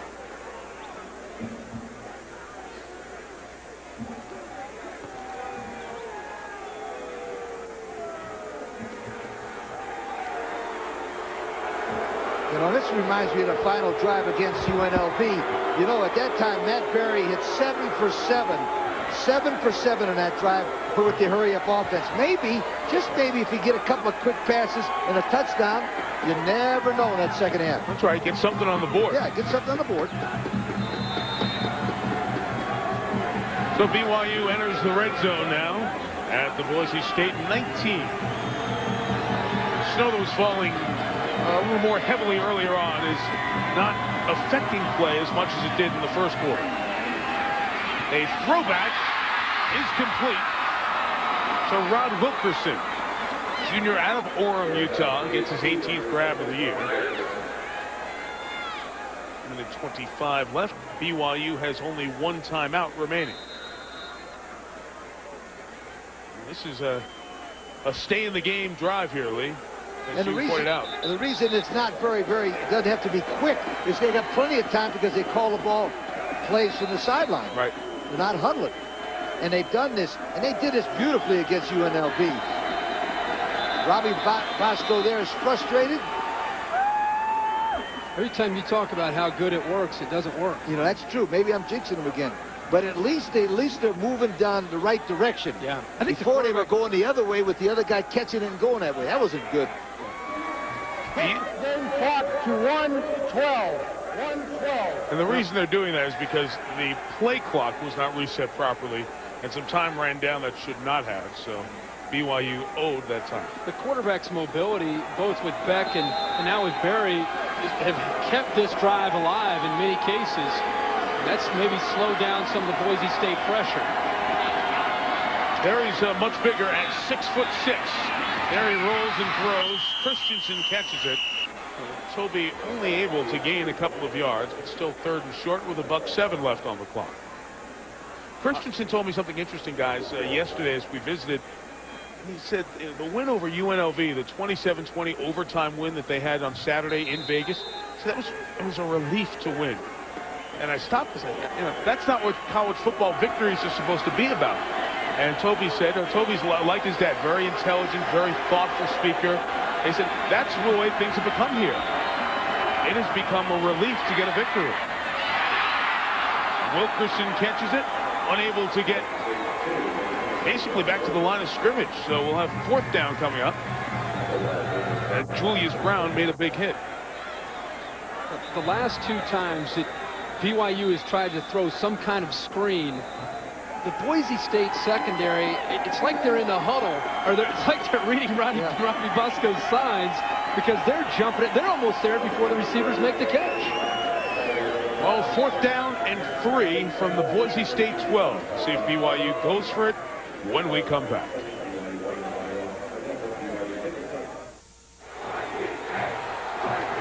Back here in Provo, Utah, Boise State leading 28-2. They brought a couple of thousand fans who are being very vocal as BYU is trying to pick up a 4th down conversion for the 2nd time in this drive. Down in the end, where those couple of thousand orange-clad Boise State fans are making noise. I've definitely tried to get the ball to number 20, Daniel Coates, somehow. Just a little hook pass, a little splat pass. Oh, he and Toby Christensen are at the top of the screen together. Number 20. Throw the ball, number 20. 4th and 3. Berry stays in. It's deflected and incomplete. First Carr coming in. Carr and Wes Nurse have been everywhere tonight, whether it's the back line or in the face of the quarterback, and a 14-play drive comes to an end. They tried to cross their tight ends, Coates and Jory, but the pressure was just too tremendous on Berry. He wasn't able to sit in there and give it enough time to develop. There's a little rub route underneath with both the crossing tight ends. Whalen, Marcus Whalen, number 30, did the Olay block. He got up there and went like, let the guy right past him. Gee, that was a lousy block. That's how you, no wonder you can't complete a pass if you can't block. 46 seconds left, and we'll see Dan Hawkins here takes a knee. It was interesting earlier this season when Boise State had a 27-20 game against Tulsa. Hawkins was criticized. The offense was struggling. Dinwiddie had a headache. He really probably had a slight concussion, but Hawkins was criticized, and he came up with this statement: take a knee. People were criticizing me for taking the knee when I scored a late touchdown. Gandhi wouldn't have taken the knee. Thomas Edison wouldn't have taken the knee. He said it got a little bit, it got played out and got some national publicity, but he's a deep thinker, a philosopher, and well, Gandhi and Hawkins both can't change their mind. How did Thomas Edison get in there with Gandhi? I don't know. Oh, okay. He's just reaching. Well, the Boise State crew takes a knee and takes it into the locker room with an impressive first half showing. Berry heads back. Beck is off to the hospital to get his finger worked on. Boise State leading BYU by 26. Thursday nights haven't been good to BYU at home this year. Now, the Pontiac High Performance Halftime Report. And here's Chris Fowler. Fun in the second half back in Provo to Mike, Kirk, Lee, and Doc. Cougs in a deep, deep hole. Mr. Trico. Thank you, Mr. Fowler and company. College Football Thursday presented by Panasonic. 28-2. BYU on top. What would be perhaps the biggest win in the history of Boise State football if it holds up here in the second half. Here's the Nivea for Men game track. BYU's Matt Berry threw 3 interceptions. John Beck had to leave with an injury on this shot that he took from Corey Hall on a drive in the second quarter that was 14 plays and no points. Ryan Dinwiddie, although not spectacular, steady. 7 of 15, 100 yards, and this touchdown to Tim Gilligan on this night when the wind chill's in the 20s, and Boise State's in the 20s as well. 28-2. I guess there's a lot of questions from people about Boise State. Great record, but they've only beaten teams with a record of about 34% win percentage. Are you guys impressed with what you saw in the first half? Very impressed with their overall team speed, their ability to move to the ball offensively and defensively. I think they're a better football team than Bowling Green that I saw Saturday. Really? Oh, yeah. I think they could beat Bowling Green because I think they're quicker than Bowling Green. I think that's been exciting seeing them tonight. Bowling Green team that I saw last Saturday could play with a lot of teams. That'd be a great matchup actually in a bowl game. But anyway, what they have is just great athletic ability. They have a great advantage on both sides of the ball. They have an experienced quarterback that can spread the ball around. They can hurt you in a lot of different ways. And right now, 28-2. I think if you're BYU, you have to be pretty happy that it's only 28-2 and the conditions are wet and cold, because it might be a lot worse than that. And it could still be a lot worse than that by the end of this game. Well, Tyler Jones' kickoff was going out of bounds. Micah Alba caught it and went out of bounds. So instead of the ball being at the other 35, it's at the 3. Not the way you wanted to start the second half. You know, BYU's defense, guys, didn't do a bad job against Boise State's offense. 38 plays, 161 yards. I know BYU couldn't get anything going offensively, 3 turnovers. But when you look at 28-2, remember, one of those scores comes on a pick 6, and the first one comes on a blocked punt. So the BYU defense has done okay here tonight. And again, I think that the weather has helped them in this case, because I think it's affected Boise State and it's affected BYU, both sides of the ball, with this difficult set of circumstances. And Todd Mortensen, the third quarterback, comes in the game, junior out of Tempe, Arizona, and he'll throw and just air it out, take some chances. His pass incomplete, intended for Chris Hale down the field. So Todd Mortensen, the junior, gets thrown into it here. 9 of 22 in just very brief action here in this 2003 season. Berry with the 3 interceptions from the broken hand. He couldn't grip the ball properly or as well as he'd like to and control it. John Beck taken for a look at his injured finger. So anytime you play 3 quarterbacks in one game, chances are you're not winning that game. Fui Vakapuna, the freshman out of Utah, is the running back. And Vakapuna delivers the blow to about the 8-yard line. And we'll have a third down coming up. Let's go visit with Jerry Punch. Guys, at halftime, Gary Croton, you know what he had to say. He had trouble. We all saw in the first half, Matt Berry having trouble gripping the football. So they got a quarterback with an injured hand who can't grip the football because it's cold and because it's wet. He said, then Beck, I need John Beck because his scrambling ability allows us to buy time to find a receiver. He's off being x-rayed. We have not gotten results back on his x-rays, but now they're to a third quarterback trying to get some mobility and get some time to catch up and throw the football. But it doesn't look real good right now for a lot of experience at the QB position for BYU. All right, Doc. Mortensen to throw here on third down. Christensen was the intended receiver. As Mortensen has thrown 31 passes in 10 games in 2 years before this season. He comes in here in a tough spot, backed up to his own 3, and they're 3 and out. It's tough for Mortensen, but Mike, I think it would be tough. John Beck brought an element in because of his athletic ability and allowed him to get away from the pressure. But again, this is a possession passing game. Without a game breaker in the backfield, without a game breaker at receiver, it's tough to sustain long drives when you have that dilemma. And remember, this was caused by a stupid mistake by the kickoff return man, not letting the ball go out of bounds. Cost them 32 yards. They get the snap off. Snap was good there, and Matt Payne does not get a great kickoff. It goes out of bounds at the 47-yard line. Well, tomorrow night, the NBA on ESPN kicks into our regular season Fridays after the Kia shoot-around at 7:30 Eastern. Kevin Garnett and the Timberwolves visiting Jason Kidd, Alonzo Mourning and the Nets. And then at 10:30 Eastern, Allen Iverson and the Sixers open with a home win Tuesday against Philly. The early West Coast trip out to Sacramento. The NBA on ESPN. Iverson going for 26 in the big fourth quarter on opening night in Philly against a Miami team that will struggle this year, but we'll see AI against Mike Bibby tomorrow night in the second game of our doubleheader. Dinwiddie first down pass is complete out to the 40-yard line to Jerry Smith. The senior Dinwiddie, 62% completions this year, thrown for over 300 yards per game. He's had 2 games this year where he's thrown for over 500 yards in the process of rewriting the Boise State record book. 295 passing attempts this year, 1 interception. Not bad. A toss to David Mikell. Inside the red zone, down to the 19-yard line, first down, and a pickup 22. So the senior out of Sacramento, speaking of Sacramento Kings, the Kings fan is David Mikell. He's taken it over 800 rushing yards with his action here tonight. We ought to give some love to Chris Peterson, the offensive coordinator. 6 years an offensive coordinator at Oregon. He has 90 passes and 25 run concepts in their offensive game plan. They only use about 40% of it. This guy, Chris Peterson, knows what he's doing because he's got BYU completely disorganized. They have no idea where the ball's going. Mikell run, stop. I told you. By Colby Buckwald.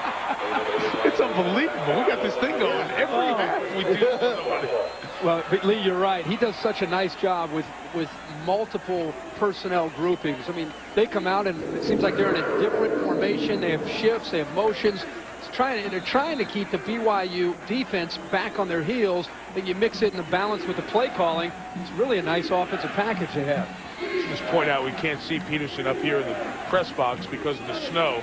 It's virtually impossible to see into the coach's box. After the loss of 5, it is 2nd and 15. Jerry Smith, the receiver, in short motion. 5 in the pattern for Dinwiddie. Late intercepted. Well, second interception of the year. Aaron Francisco trying to make something happen. They're saying, throw it back to me. And Francisco kept it and got out to the 45-yard line. Gennaro Guilford was begging Francisco to pitch it back. But enough bad things have happened to BYU. Good return, and the second interception thrown by Dinwiddie this year. He's going to go back and look at the tape here and be very upset with himself because he had an open man and the flat was Jerry Smith. Smith is going to just go right to the flat, very simple, and look at the coverage, sag back. He had 3 defenders on Gilligan and nobody up front on Jerry Smith. I don't think he saw Aaron Francisco. I think he snuck around the chicken coop and did a good jump on the ball and made that good interception. So first down from the 45. And Mortensen tosses to Fuivapana, who has a nice run for 18 yards as he pushes Wes Nurse down the sideline. Nice block by Ron Wilkerson, the wide receiver. Vakapuna takes it out deep into Boise territory.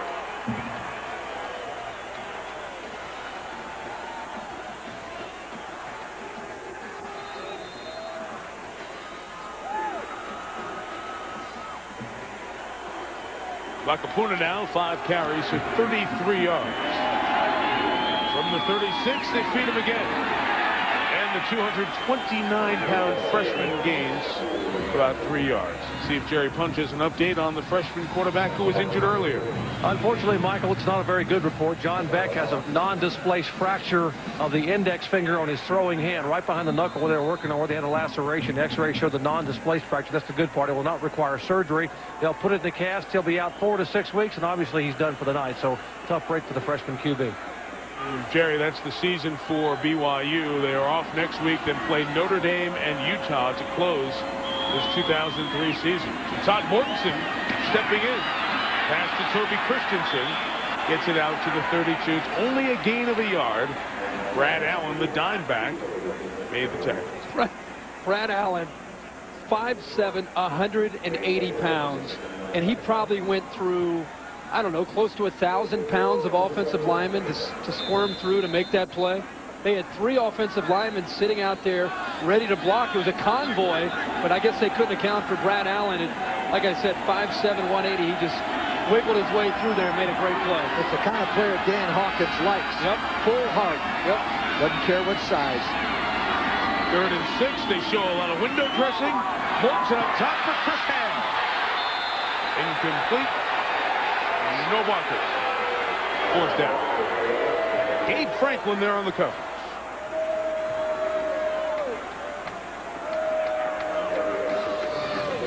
We talked with Ron Collins, Lee, about the athletic ability of his secondary. Brad Allen is the guy that he loves so much because the play before, he was out in the flat making a play in the coverage. This time they try to bring him on the blitz, trying to get any kind of pressure they can. I'll tell you, very versatile defender at 5'7", 180 pounds. They kind of a dime back, but he's in there quite a bit. And they love to send him, even though he is a small in stature. Need to get to the 26 to keep the drive alive. Todd Mortensen, the junior quarterback. 4 options to throw to. Incomplete. Obviously, with Berry a sophomore and then John Beck, a true freshman who came in for the injured Berry, wasn't a lot of opportunities for Mortensen to get a lot of reps in practice. And the lack of familiarity with this changed offense certainly showing here. Boise ball when we come back. Back in Provo, where Boise State leads BYU 28-2. Boise beat Iowa State in the Crucial.com Humanitarian Bowl last year. Weather was okay there 2 years ago when Louisiana Tech played Clemson. They had snow for that game up in Boise. There haven't been many snow games that this team's been involved with since. Dinwiddie deep ball is incomplete as Ryan was trying to get it to Jerry Smith. Well, Lee, what Home Depot coaching adjustments would you endeavor on each side? Well, the first one's obvious. Same old for Boise State. They're doing a great job. But to me, BYU's got to take some chances on defense. They got to blitz a little bit more, play man coverage. What's the difference if you're going to get beat 28-2 or 48-6? Doesn't make any difference. Go after them, Bronco. Go after them. You got no choice. You can't score offensively. Just do the same thing you tried to do a little while ago. Intercept the ball.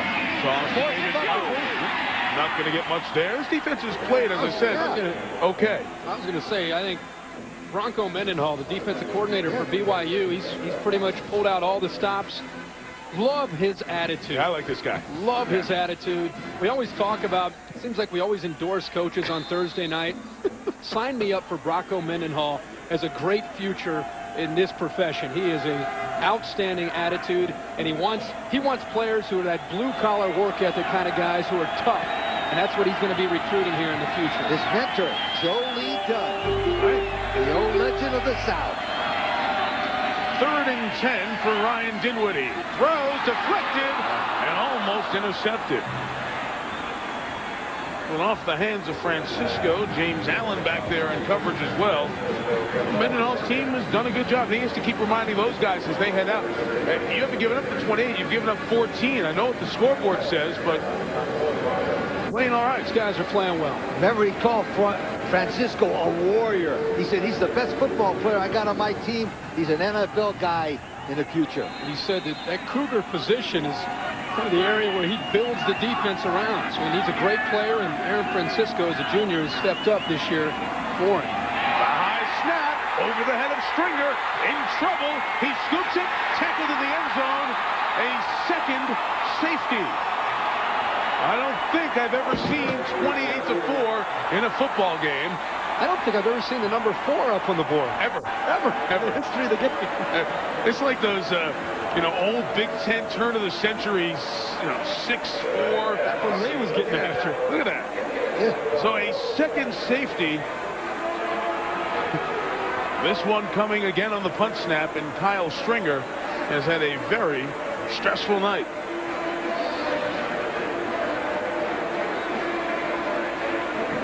Oh, gosh. Again, he's 5'8". Earlier, Kevin Lausma had a high snap.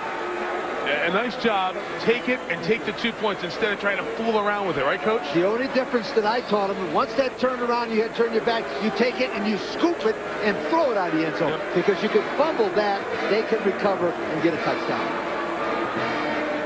Now, I know this game's out of hand, 28-4. But if they could just, I'm telling you, if they could just get any kind of a return up here and get one on the scoreboard, I mean, then you put the pressure on Boise State. The snapper allows me, it just seems like he's overcompensating for the weather. Yep, he is. And remember, Jerry Punch told us earlier that it's his second team snapper because the top punch snapper was out because of an injury. Christensen dropped it, picked it up, and on the return of the free kick, he takes it out to the 40. Terrell Hall in on the tackle there. Well, this is week 2 of the Bowl Championship Series standings, brought to you by Allstate. The guys showed you in the poll at halftime a little bit about what goes into it, the poll average, the computer average, the schedule rank, and the two big ones. When you lose, it's a significant minus, and quality wins. For example, Miami's win over Florida State and LSU against Georgia. Quality wins helping their standings. And because the top 2 is where you need to get to, we do everything in a games behind format like baseball standings after number 2, meaning Florida State needs to move up. But if Miami loses, the head-to-head Florida State-Miami win may affect that a little bit. Try a little trickeration here with Chris Hare. Will speed on the edge, a dozen first down yards across midfield and into Boise State territory. Anything you got, sweetheart, reverses, bootlegs, anything else to get back in this game. But going back to the BCS thing, I still don't understand my whole life. If LSU beat Georgia, how come they're behind them in the polls? Because they lost later to the Florida Gators. Okay. But if they beat that team, it's like a heavyweight championship. If you knock a guy out, you should be better to him. I know that's a crazy Wait. That's why the polls wait are a in there. second. Because 2 years ago, all right, we're going to get into this. Let me do 1st and 10 for the 48 here with Todd Mortensen. Looking long. Man breaks free, but Mortensen can't get the timing of the deep routes. It's incomplete, intended for Rod Wilkerson. Well, you were saying? I'm just going to say that 2 years ago we got into this discussion, right? When it happened to be a certain team in Tallahassee that lost to the Miami Hurricanes. Remember in 2000? Yeah, that's right. And Florida State lost to Miami, and then later in the year ended up moving ahead of Miami. Miami went to the Sugar Bowl. Not right. And Miami went to the National. Shouldn't have happened. Remember that? You remember that? Shouldn't have happened. Then why are you saying it should happen this year? Remember I said it shouldn't have happened then. I've just asked the question: if a football team beats another one, shouldn't they be better than them? Well, yeah, but from the 48, Mortensen's throw is intercepted. And it's the only time you are ever disappointed when you come up with an interception. Gabe Franklin had more grass to run in front of than any player ever. And he slid down. And that was the guy, Herbstreit was asking for doing something right. Remember, he was the only guy you had mentioned. Yeah, now we've completed the quartet in the back. All the guys in the secondary are making plays tonight. 4 interceptions. The BCS conversation will continue, so come back.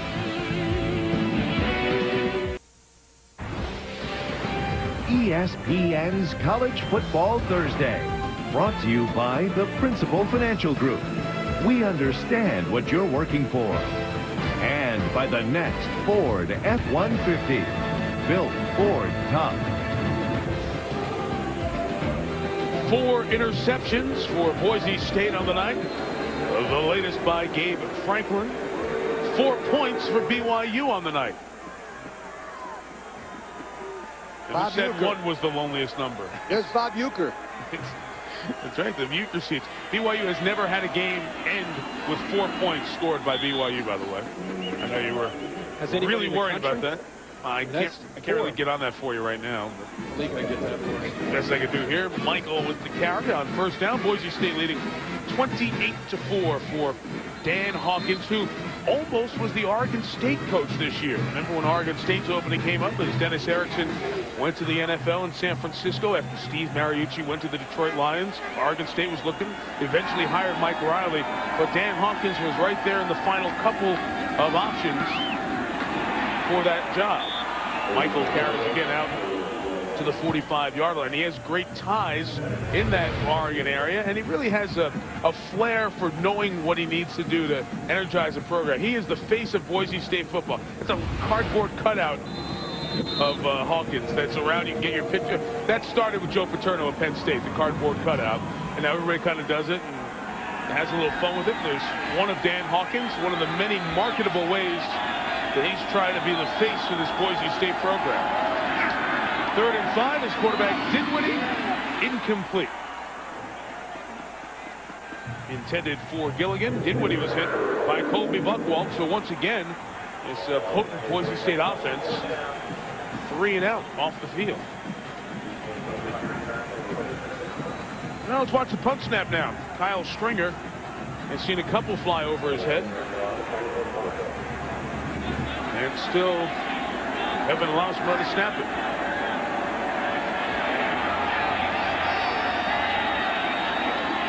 Got back there slowly, but it got back there. And time to kick it. Christensen took it on the bounce and takes it down to the 15-yard line. Well, we mentioned Hawkins with some of those things here. Here's some of the TV commercials that are airing in the Boise area. You'll get his personality here. Treat your team to a heat and glow barbecue from A1 Fireplace and Backyard World. Okay, team, I really need your best stuff out there today. You got to get out there and swing outside, swim, and slide through. Coach, can't we just play on the swings? Things are looking pretty tense, Coach. What's your strategy? Well, a dip in a beachcomber hot tub always takes the edge off. Beachcomber hot tubs. Lee, sometimes you got to do those kind of things. Let me tell you something. You do anything for money, you guys. Including us. First down run, and a nice run by Vakapuna. He gains 13 out near the 28-yard line. But, Lee, there are also things you need to do for your program to get them on the map. And you don't do that stuff to help your program. Oh, how about some of the things you did in your day? Oh, that was different. Your coach's show. No, well, the coach's show, that was different. But didn't you come out of a coffin in your coach's show? That's what he said. We're not dead yet. We're not dead yet. I rode an elephant in the Ringley Brothers Bailey Parade. Say nothing. Say nothing. So you did a season ticket. We sold 4 season tickets. I did a harness race. Did you ever race the harness? No. Sid the Sulky? Yeah. Yo. Todd Mortensen, deep ball down the middle is incomplete. But taking these deep shots for no chance of timing because Mortensen doesn't do this very often in practice. Tell me this. All right, here's the harness race, and this is scores 28-4. Okay. So, you get on a harness race, I mean, you go this way around the hair, the thing goes really slow. Yes. But they're trained, once you turn it around, it flies. And I went, I almost fell off, and he was flipping himself, and slide was coming over. I came in last. Even last? 4-man race? 5 guys. 5-horse race. This was at Indiana or Louisville? I was at Louisville. At Louisville. At Louisville. Did it push ticket sales up? No. 2nd and 10. Mortensen. Complete for a first down. Here they come.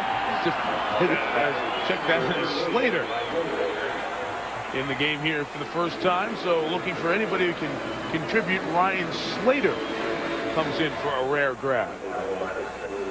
You know what the best thing that helps you, in selling tickets and all that stuff? I've told you 100 times. Win. Win. Thank you very much. Just win. You don't have to do commercials, but if you win, they keep coming, and that's why they're coming there. Which is done. Hello. Guy's won 79% of his games. 67-17-1 as a head football coach. Woo! Question is, how much longer will he be at Boise? That pass catch by Ryan Slater, by the way, was the first in his career. Another deep shot down the field. Wilkerson, that is not working. That's the reality of not turning a program around, but winning at a program at the level of Boise State. If you have a lot of success like that, chances are somebody's going to start knocking on your door, whether it's Big 10, Pac-10, Big 12, somebody will give him an opportunity. Well, it happened here with Dirk Cutter, who was the coach at Boise State and then was hired at Arizona State. We saw him last year at the Pacific Life Holiday Bowl, and it's hard to not come away from any time around Dirk Cutter and be incredibly impressed. Very good man. Organized. Very organized. Great coach. The 43, Mortensen toss is incomplete. It was intended for Toby Christensen. Oh, at ESPN.com every Thursday night, you can ask us some questions. Our Thursday night mailbag. Chris, who gave his last name too, is a brave guy from Phoenix, interested in our thoughts who's going to get the Arizona job. John Makovic let go earlier this year. A lot of speculation about that job and the Mississippi State job. Anybody out there? There's a lot of candidates. I think Arizona right now is in the process of narrowing the choices down. I think they had a lot of candidates, and now they're narrowing it down to try to get a feel. A lot of names out there. Give it another week or two until it starts to. Maybe we can go to that question in a couple weeks. Mortensen's throw is complete at the 35 for the first down. So it's the second career grab for Ryan Slater. Maybe Jerry Punch can add to the mailbag question. Guys, rumor is that there's a couple of guys that named at the very top of the Arizona list, and one of them is a current Big East coach who would like to move. And that guy right there, Dan Hawkins, is also, I'm told, at or near the top of their list. And he has not contacted them. He has been contacted through a couple of different sources and asked if he'd be interested. He said, I don't want to talk about it during the year. I love where I am. I love being a part of Boise State, where I live and the lifestyle. But he would listen to them at the end of the year. So Dan Hawkins is a possible candidate at or near the top of the list, along with maybe one other guy back east currently in the Big East. 35, couple of yard run there for Vacapuna. So you go through. Rich Rodriguez is in good shape at West Virginia. Paul Pasqualoni just trying to keep things going at Syracuse. Obviously, with the three schools that have moved on, Rutgers or Temple, their coaches, Coach Wallace, Coach Schiano still has things going there. And they have Pittsburgh and Walt Harris, who has ties out to that area. A list of Big East coaches. We mentioned Dirk Cutter coming from Boise State to a BCS school. Houston Nutt was the coach at Boise State for a year before he went to Arkansas. Todd Mortensen scrambles and gets out of bounds. Now, Lee, Boise State is in the conversation to possibly go into the Mountain West. A lot of conference shuffling going on. If Boise State goes to the Mountain West, do they have a better chance of keeping a Dan Hawkins around a little bit longer? Has nothing to do with it. They got to pay him more money. They just got to put better facilities and give him a lot more money. But if you get into a league that has a better TV deal, a little bit more of an opportunity to make money, then you have more of a chance of doing it. The best thing a guy like Dan Hawkins can do with these other jobs is use it as leverage. Let everybody know they're interested in you, and then get what you want from where you are. 3rd and 7 from the 33. Mortensen's throw is incomplete. He was trying to get it down the middle, but Wes Nurse had Daniel Coates covered, and a flag is now thrown just as we said it. And it looks like it was the war of words going on after the battle on the offensive line. Always more hot tub commercials if you need more money. I promise you, they don't pay a lot of money in Boise, Idaho for hot tub commercials. Believe me. It's a beautiful After place. the play, Gorgeous. personal foul, defense, 15 yards, first down. Well, the reason Boise State wants to go into the Mountain West is a natural. They got Wyoming, Colorado State, and Air Force as natural rivalries. It's driving distance to Salt Lake City and Provo, so it's a natural for Boise State to come into the Mountain West if and when they expand. Not to mention, it's an opportunity to compete at a higher level and get more exposure and let people know what kind of football you're playing in Boise. Without getting into the machinations, Rice, SMU, and Tulsa are going to leave the WAC for Conference USA. They have already extended invitations to New Mexico State and Utah State in the Sun Belt and Big West to come into the WAC. And the question becomes, does Boise State, do they add more to the WAC? Or does Boise get an invite to a Mountain West Conference with a lot of change at the president's level? Pointed throws, wide open, but he didn't have the time to sit in and throw it to Justin Jory. Chris Carr was coming under pressure. That looks like, why didn't he get it to him? That's a third-string quarterback who's about to get lit up. Yeah, and I think Mortensen was a little bit frustrated because he wanted Jory to release a little bit quicker. But one thing I've seen with Mortensen, and this is the trouble being the third-string receiver. You don't get a lot of reps with the first unit, so your timing's off just a bit. And that time he just missed Jory. And again, by his reaction, I think he wanted Jory to get out there a little bit quicker because he had an obvious touchdown. Mortensen 3 of 14, almost exclusively in the air. Just a couple of runs sprinkled in here in this third quarter. Now he throws the corner route, and it's incomplete, intended for Wilkerson. See, I mean, it's right there. He's got open receivers, and his timing is just off. You got to cut the guy a little bit of slack here. You know how many times he gets a chance in practice to work with the first-team offense? Well, realistically, how much time does a 3 get? Very little. I mean, you get 2 quarterbacks ready more often than not for a typical week. And this guy might, in individual drills, occasionally one-on-one drills, work with the first-team receivers. But as far as team practice, working with the full team, you're dealing with primarily the first-string quarterback and then occasionally put in the backup. His opportunities for work increased when the starting quarterback, Matt Berry, was out. But then if Berry was coming back the last 3 weeks, he was getting almost all of the snaps in practice. They run here with Vakapuna, hurtling inside the 10, a yard shy of a first down. So we're going to have 4th and a yard coming up as we duck inside 5 minutes, third quarter. Vakapuna wants the football in his hands every play. I mean, I think he's in the second half, he's been able to get things going, and he's showing you a little bit of that Luke Staley attitude. Remember how many times we came in here to watch Luke Staley run the football? I think we saw his first game, and he cut right into the end zone, and he made a big play, and we thought, wow, I think this is a great opportunity to give Vakapuna another chance.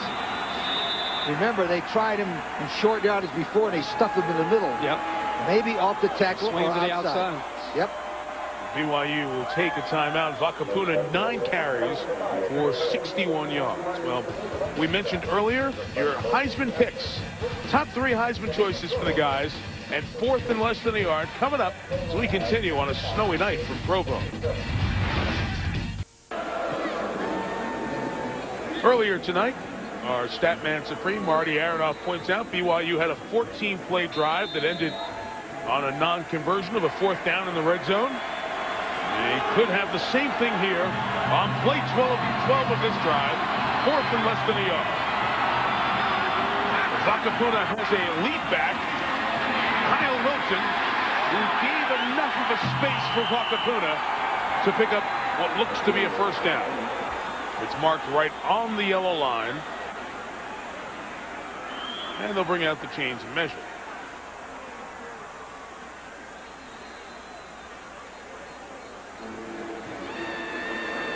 .441 here in the third quarter as Gary Croton's team has run the boatload of plays here in this third. That was a great effort there by Vakapuna just to get it close. He got it. Let alone pick it up. Nice job. And I like the play call that time by Robbie Bosco, excuse me, to get around the outside. Look, remember we talked about he went to the inside too many times, went to the off corner, and I liked his effort, but I also liked the call. Yeah, and Boise State, I think, expected that. Yeah. So they were blitzing from the outside. It forced the fullback, Kyle Wilson, to pick up the blitz, and it also forced Vakapuna to cut underneath that outside blitz. That's why I said he had to break a couple tackles just to get the nose of the ball across the first down marker. BYU has 3 receivers down here on the near side. It's first and goal for quarterback Todd Mortensen out of Tempe, Arizona. He runs it inside the 10 and the 5. And Mortensen's taken down to the 3. Doesn't go down. Well, be careful, BYU, not to pick up a silly flag there. His progress was stopped. Mortensen, his dad Fred was the quarterback at Arizona State, 1975 to 1977. He was, as so many of the BYU players, a mature young man at age 24. He has already served his mission. Church of Jesus Christ of Latter-day Saints. He served his mission in Venezuela and was recruited by Arizona State, Northwestern, Ohio State, Columbia, Dartmouth, and chose to come here to Pueblo. Second and goal. Vakapuna is sent back.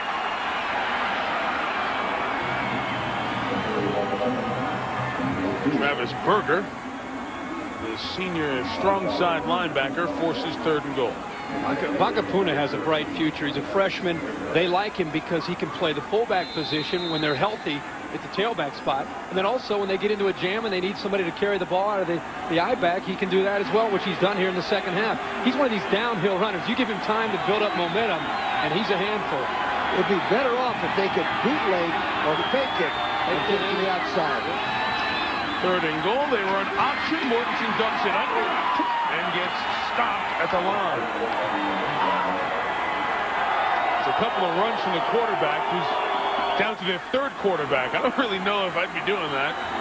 But fourth down, and those Boise fans, the few that are here, are still here. They're hearty and loud. Made the 5-hour drive. And they're trying to encourage their defense here on fourth and goal. Well, you got an offensive line that's 320 pounds per man.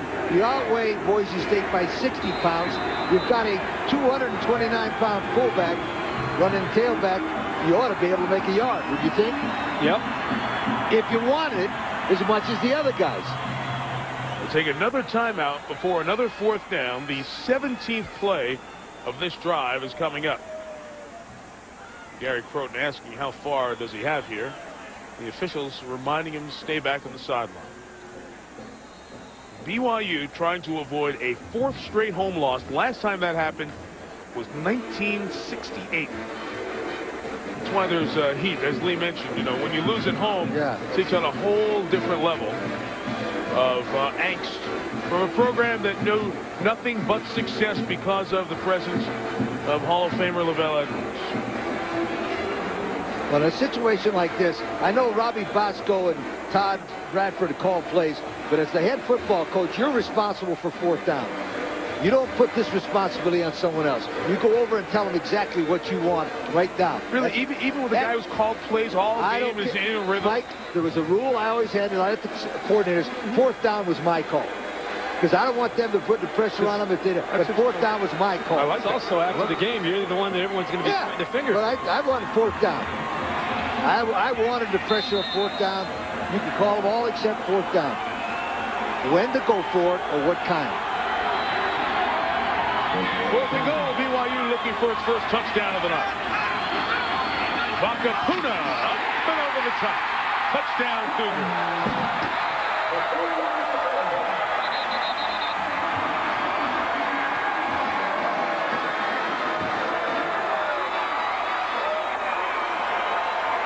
To 10.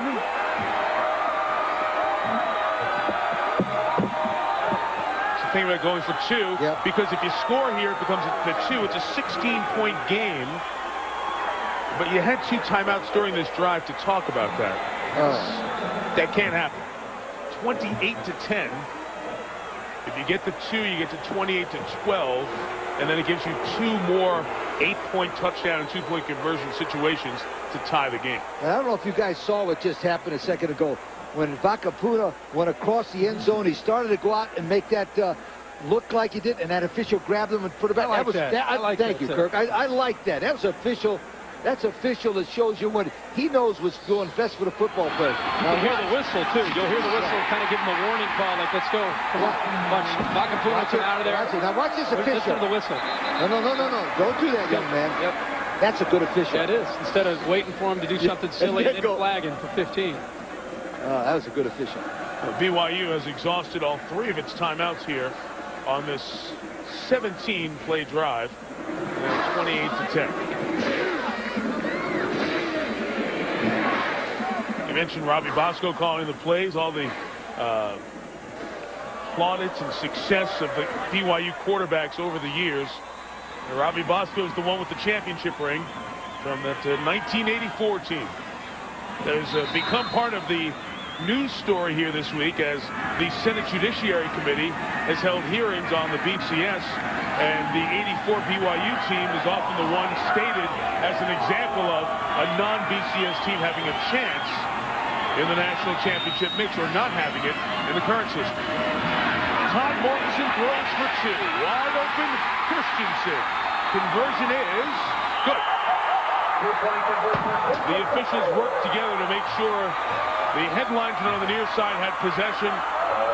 The official in the back had him inbound. So it is a 16-point game. Well, they motioned Christensen over, and when they did that, Boise State couldn't make the adjustment. You could see the defensive back. By the time he got over there, the ball was already thrown. And I think the hesitation there was because his feet came out of bounds, but his shoulder came down inbound. Definitely the conversion is good. But a point made about those officials. They talked to each other and made the right call. So far, same guy there. I'm telling you, those 2 plays right there show me that they're well trained in the Mountain West as officials. Those are 2 good calls. Oh, 28-12, and BYU is back in this game. They eventually did the right thing. Unfortunately, they had a wasted timeout for it, just coming off a timeout. But so much of the focus on trying to find a play to get in the end zone, the discussion of going for 2 or not did not come up at that point. Well, they can rely on a defense that's been playing very well here in these last few series. They have forced Boise State 3 and out 2 straight series. Look at Boise's offense, guys. 48 plays tonight, 157 yards. This is a Boise State offense that's one of the most potent in the country, averaging 518 yards per game, 3rd nationally. And coming off a game when they put up 77, so. But I think the weather has something to do with it. Slipping and the quarterback throwing, and Dinwiddie's not been able to get comfortable at all tonight. The weather and again, BYU's defense. A little attempt to kick return from 3 yards deep. And Chris Carr brings it out to the 26-yard line. Well, guys, we mentioned earlier the Heisman Trophy candidates trying to take shape here as we head into November. What's your top 3 right now, man? Let's see. Well, then Jason White from Oklahoma at the top of the list. Manny, the reason I have Manny in there, not only does he have Heisman numbers, he's doing it with this one of the worst defenses in the SEC. The second worst defense in the SEC. But I love you. You know I love you. Your 2 preseason guys were Eli Manning and John Navarre. Well, I'm loyal. I know. Yeah, plus if Navarre wins the rest of his games on television, he will move over some guys. Yeah. I think Jason White, everybody's pick, and it's almost by default at this point. He's quarterback of the #1 team in the country. Sure, he's putting up big numbers. Larry Fitzgerald's the best player in the country. If we're going to give the Heisman Trophy to the best player in the country, you throw it to Pittsburgh, and the way Larry Fitzgerald has played, he deserves it. So that's 3rd guy on your list, though. 3rd guy, I decided, you know what, every week I'm trying to find another guy. After seeing Josh Harris in person, he is as good a quarterback that I have seen all year. He can hurt you running. He can hurt you throwing. They've built a system around what he can do in the last couple years. I will put Josh Harris on that list. He deserves it. And the Bowling Green team, I know, Lee, you like this Boise State team. I'll take Bowling Green right now as a top 15 team without any question. Dinwiddie, first down toss, is complete to Gilligan. Tim Gilligan down the sideline, has a block, has the speed. Tim Gilligan, 20, 10, out of bounds at the 5. Well, there goes your momentum, BYU. 68 yards later, the senior out of Elko, Nevada, Tim Gilligan. They scored a touchdown on this exact same play a little bit earlier.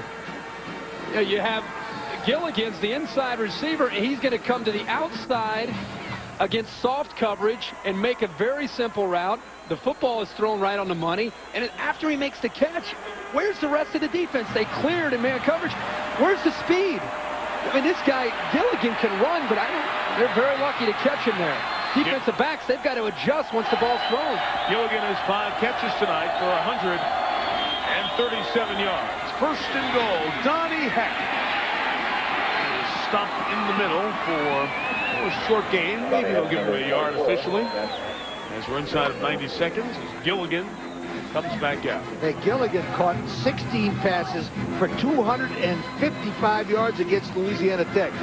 Mike, 255, 16 catches in one football game. Wow. What's interesting to me is Gilligan averages 15 yards a catch. That's pretty good, right? Yeah. But 3 other receivers on this Boise State team average over 22 yards a catch. A backward pass to Gilligan, who fights for the goal line. Touchdown! Great play!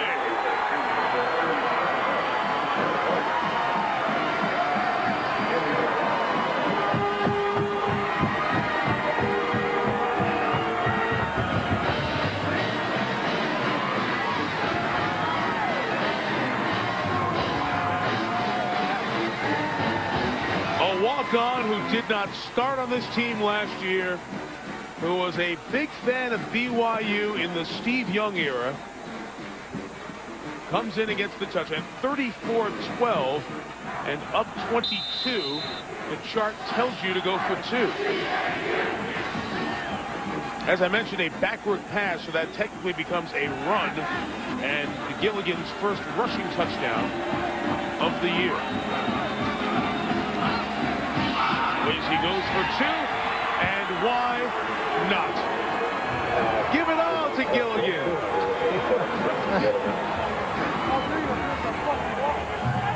BYU gained a little momentum, felt like they were getting back into it, but then the huge play down the sideline for Gilligan, and a guy who has some family members who had rooted for BYU in the past.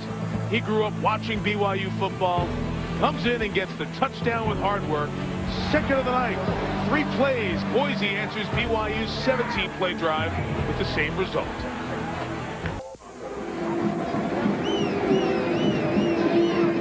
All the energy expended by BYU wiped away quickly as Boise State scored. SportsCenter coming up as soon as we're done.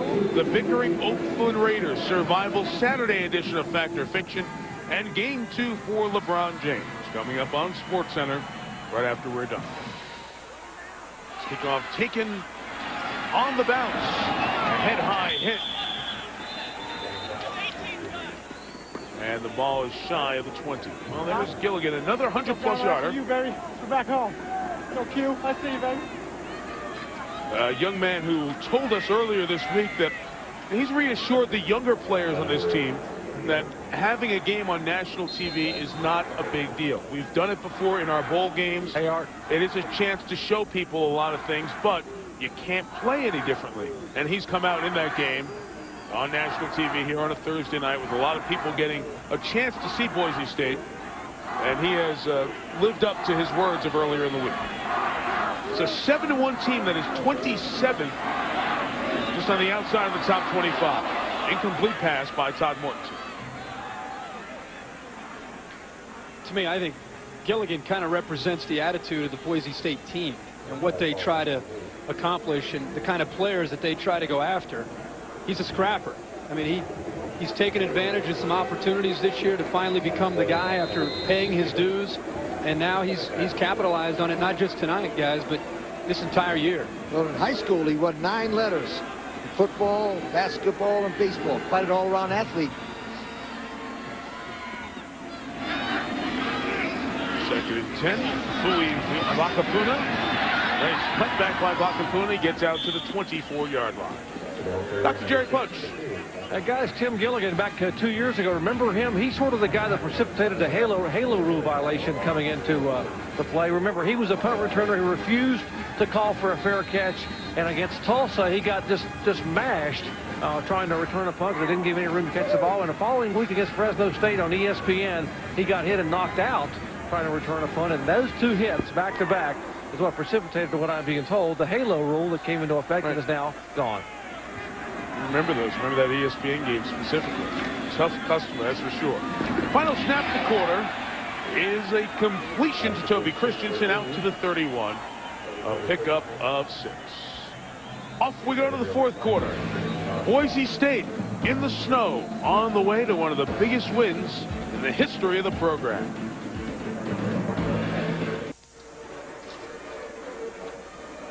Off we go to quarter number 4 here on College Football Thursday, presented by Panasonic. Chilly, cold, damp. Happy Halloween. You're on ESPN. There you go. Halloween tomorrow.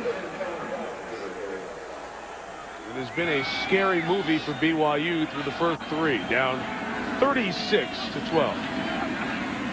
Todd Mortensen, their third quarterback to play tonight, throws incomplete.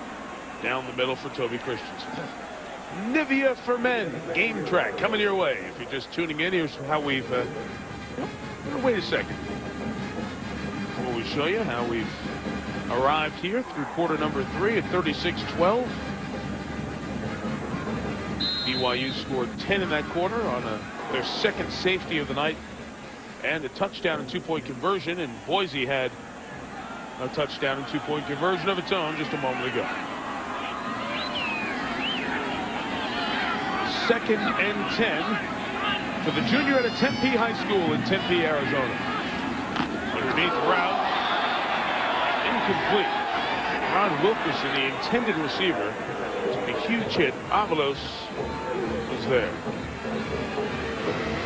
Avalos was on the front side there, but Mike Julius Brown again showing some great timing and great athletic ability. It's been all over these BYU receivers. Their whole secondary, Carr and Brown and Nurse. Outstanding group. 3rd and 10. That's a good look at the BYU defense. You see everybody there moving, shaking, confusing. Mortensen just loading up and just chucking it. Incomplete. You know, was that Dan Hawkins down there?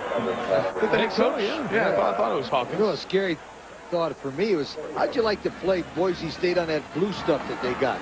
You like their field, their blue field? I'm telling you, I bet you they would be tough to beat up in their place. I think their record, they only lost 1 game up there in a while, but they would be unbelievable on artificial turf on that's the fast blue. track with the blue stuff. Oh, they'd be all over the place.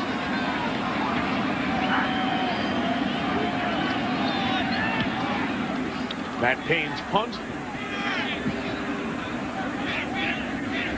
Be down at the 38. As promised, the Nivea for Men game track.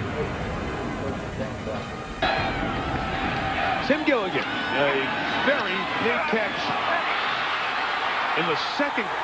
Well, that one in the second quarter was the first touchdown, but a big one here in the third quarter helped get him down the field. As the quarterback, Ryan Dinwiddie, has been solid here tonight. Meantime, BYU is on its way to a 4th consecutive home loss for the first time since 1968. Dinwiddie's still in there. Mikell, the running back, 15th carry. He now has 53 yards on the night. They're going to give him 2 on this run. David Mikell, he started off as a safety, and in 1999 they thought they needed a tailback. They moved him back there, and he's run some pretty good. He's had 26 touchdowns in his career. Pretty good running back. 5'11", 205. Mikell had 2 arthroscopic surgeries in the offseason. High ankle sprain, torn knee ligaments. Really was up against it last year health-wise. He will stay healthy this year. Look at him run. This is David Mikell from Sacramento. Down to the 15. A pickup after the Aaron Francisco tackle of 44 yards. That could be the first guy we said nice things about that did something well. That's right.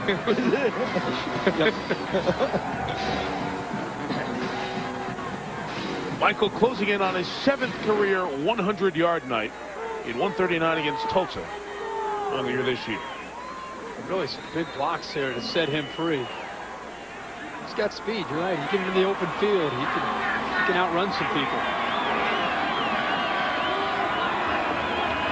Mikell out, Donnie Heck in. To the 2.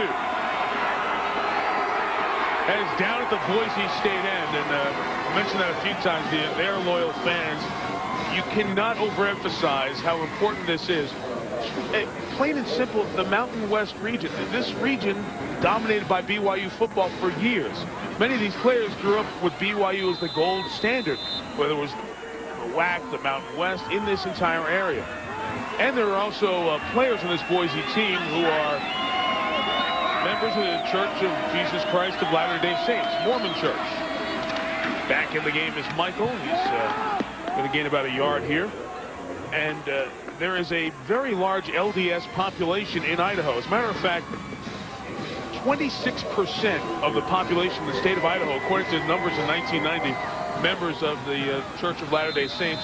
That is second in percentage of a state population to Utah. Here in Utah, 71% of the population are LDS members. So for the whole region in Idaho, with BYU being the school for LDS members, it's a very important game for the Idaho folks who are LDS.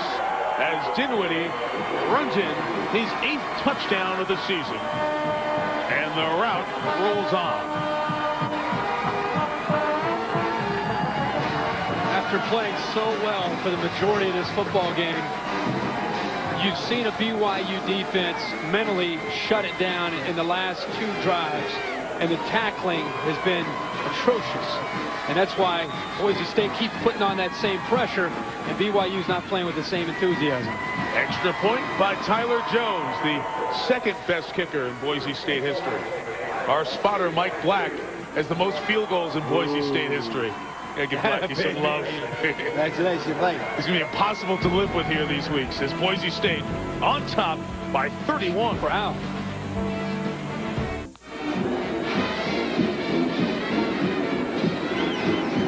Well, they are enjoying the night in Boise. They are not enjoying the night here in Provo. Can we go yet? Hang in there, little fella. You don't want to miss one of the greatest comebacks ever if it happens. Or perhaps not. Micah Alba, after the indecision, takes it out to the 25. Well, the last time BYU played a home game, they lost to Colorado State, also on a Thursday night, by 45. This is getting close to going back nearly 50 years, 48 years, for the worst back-to-back home losses. And as I've mentioned, it has been 35 years since BYU's lost 4 consecutive home games.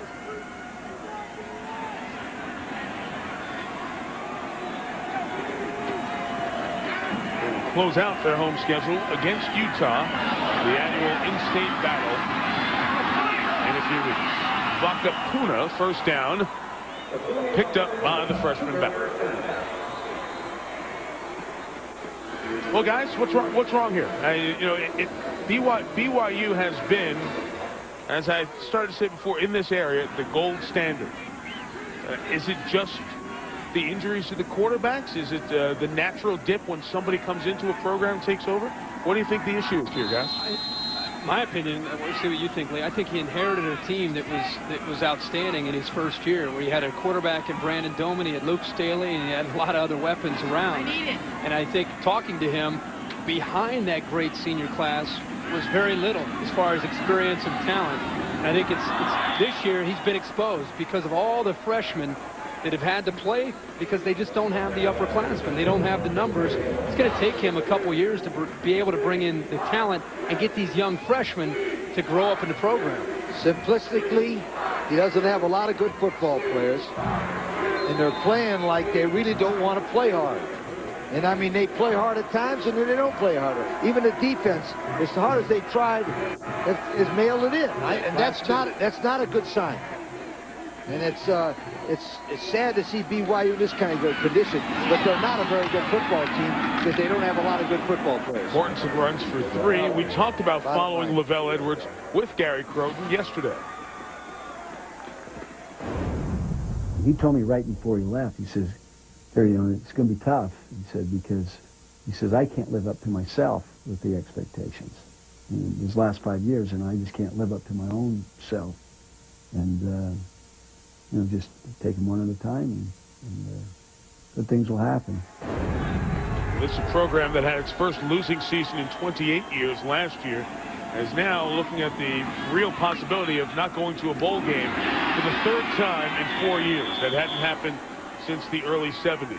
But the Christensen makes the catch, Lee's right about at the first down line. But the one positive thing that we've noticed is they've got upgraded their facilities now for the guys. Gary Crowton's got as good of facilities now with the indoor play. Right, Kirk? Oh, Mike? God. What great facilities. As good as there are in this Val Hale, the AD, has given them really as good of facilities as you could recruit in the whole West. Well, you really helped. Well, I don't know. we came out here like 4 years ago, guys, and Lavelle Edwards, it has before because Coach Edwards was here, and we went to visit him in his office, and it was an office that Lavelle had been in for over 2 decades. In the off-the-field race in college football, passed by Morton's incomplete, out of bounds. You have to have facilities. Well, this is what the facilities look like. The old locker room. This is the new locker room, patterned after the NFL Philadelphia Eagles. These are the old meeting rooms. That was a team meeting room. That's right. We sat in there for our meetings with coaches as well. Look at this new under facility, under construction, and the exterior of the new Student Athlete Center, 116,000 square feet, athletic legacy hall, nutrition center, all part of the facilities being given to BYU so they can continue to compete with the best teams nationally when it comes to recruiting. Vakapuna on the toss. It's out to midfield. Also the indoor field house. Dan Hale told me it was a total price of $31 million worth of new facilities. And this week, with the inclement weather Monday, they were able to get in here and practice for the first time. So they were able to christen this place, although the official opening is still a few weeks away. Able to get in there, 250-yard plus field turf practice fields. 92 feet tall at the highest point. They had the backup punter try to kick it and touch the ceiling, and they couldn't. So a very impressive facility as they have put the infrastructure in for success. Mortensen throws incomplete. Mike, all I can tell you is with those resources and the tradition of BYU football, what Lavelle Edwards is able to establish, he's going to be able to recruit great people. He's going to be able to bring in, right now they're missing speed on offense. They've got to go out and find some difference makers at receiver and at running back. And they've got to go out and, I don't know, maybe Matt Berry's the guy, maybe one of these quarterbacks is the guy, but you don't feel that sense of, boy, this is one of these BYU quarterbacks, that long list of so many great BYU quarterbacks. I don't know, you just, right now, it's not, you don't feel it. You don't have that same sense that they have that capability of hurting you with offense. Gilligan, pretzel down at the 10. Boise State will take over. Mike Nascimento, the freshman out of Centerville, Utah, made the tackle.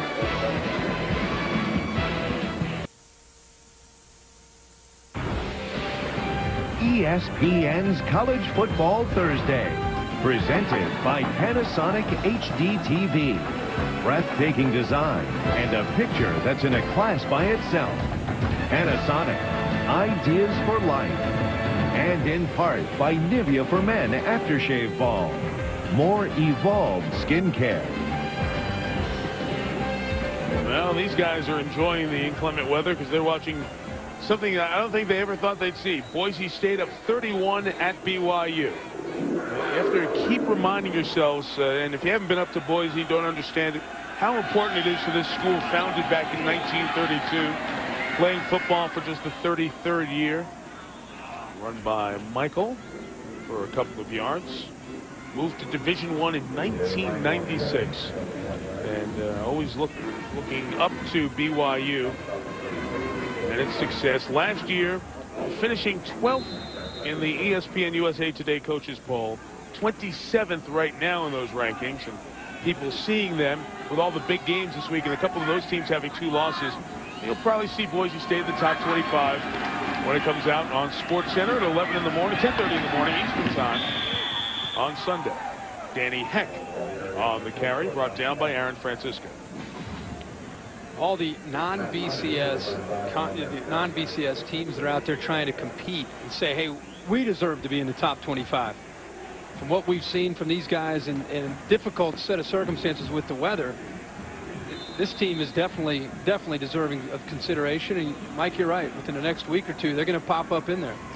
You mentioned BCS and non-BCS. The Senate Judiciary Committee holding another hearing this week. Lavelle Edwards, mentioned earlier, one of the people who was there and giving testimony as they continue to just explore the antitrust issues around the BCS.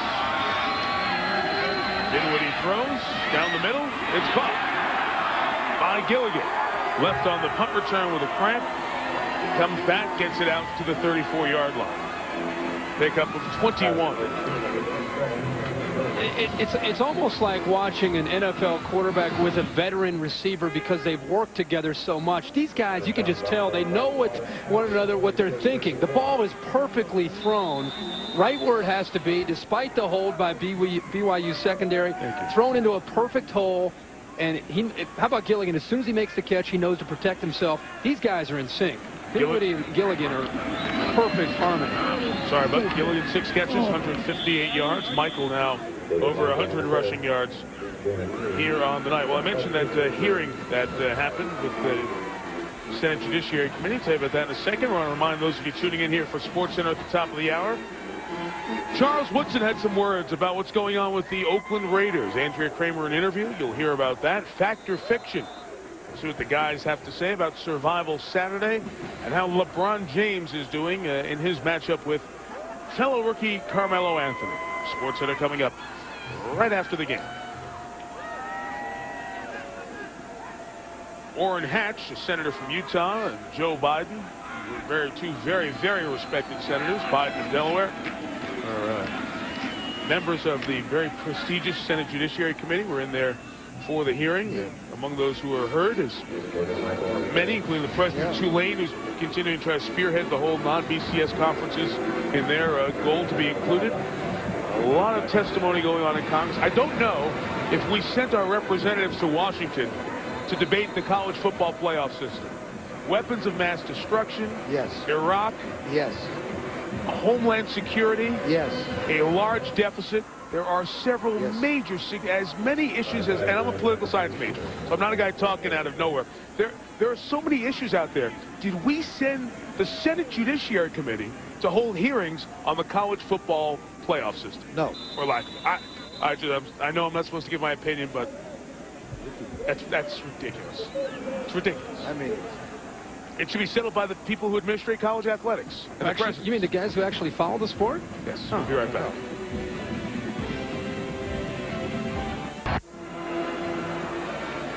After the timeout by Boise State, we have 3rd and 4 coming up inside of 7 minutes till we get to SportsCenter. Well, you know, I know Dan Hawkins has won a lot of football games. It's good, but I'd like to recommend that he look at his #2 quarterback, Mike Sanford. The score is 43-12. You're beating the crap out of the other football team. You got them all in a row. And why not give Mike? I know Gandhi wouldn't take a knee, and I know Martin Luther King would not take a knee. But I'll tell you what, Robert Edison, what's his name? Thomas Edison. Thomas Edison. Come on, man. What are you doing? It's late. Is this the... Robert would, but Edison would at least put Mike Stanford. Oh, gosh. Oh, no. Mike Stanford in the game. It'll be past 11 o'clock. You guys got to have a little making sure you're not sleeping. I'm with you, man. Sharpen us up. Here we go. We're bringing it home, man. 3rd and 4. Dinwiddie will throw. Oh, no. And he puts it up for grabs to Gilligan. Out to the 36-yard line. Dinwiddie back in. A pickup of 24 yards and a first down. And this is part of that whole equation, you know. Keep playing. They keep going. Well, Mikey said start fast and finish. Okay, finish with your second quarterback. I got you. I'm just telling you that if the second quarterback gets in, it's going to be the same philosophy. It's one of those things you can't do in a league where you're not the dominant team. Because you end up paying for it 2-3 years down the road. You can't do what? I tell you what, you don't throw on 3rd and 4 up 31. You know what I'm saying? Yeah. In fact, there was a couple of articles in the paper recently where some of these old Mountain West coaches were getting Gary back for what Lavelle did to him. BYU's days when they absolutely comes around to get you. And it's hard. So you go into this whole thing. There they are on their numbers. They continue to rise in national scoring. When players work all week, what do? Do you call off the dogs? And to Hawkins' defense/credit, when they scored 77 against San Jose State, fourth team running back was the leading rusher. Dinwiddie played one series in the third quarter. He pulled him. When they went down to SMU and Dinwiddie had nearly 400 yards passing in the first half, he only played a couple of series in the third quarter and came out. But see, in this case, I don't have a problem with it because they're running the football. They're trying to kill the clock on first and second down, but then when they get into third and four, third and five, they're trying to execute their offense, trying to maintain possession. I wonder who ran that football that time. It was Mikell. Thank you. You want the backups. Yeah, I want the backups in there because it's 43-12, and you don't whip a guy that bad and keep pouring on him. That's why I like it. You just don't do it. I don't think he's going to play tonight with 5 minutes left. Huh? He's got the headphones going here. Watch scores go by. You see the NBA scores.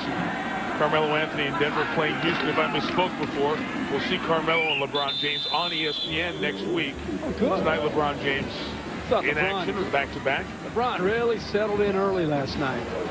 Started out, what do you have, 12 in the first period alone? Looks smooth, 6'8", 240. Another Ohio kid out there working hard. See, it always comes back to Ohio. Yeah. It's always about him. No, I'm just saying. Just, you know, grew up in Akron there. He's just working hard up there. Good player. He's doing his best. The guy's got a trip to the old Bedlam series with Oklahoma State. Can't wait. It's fun for college game day. Built by the Home Depot. First down from 25. Mikell's going to lose 3 yards here as he is pushed back. That's just part of a huge survival Saturday on ABC and ESPN. Many of you nationally will see Michigan State. What a great season it's been for Sparties. Oklahoma State, Oklahoma. Washington State, USC for those of you out west. And on ESPN and ESPN HD. Number 2, Miami. Number 11, Virginia Tech.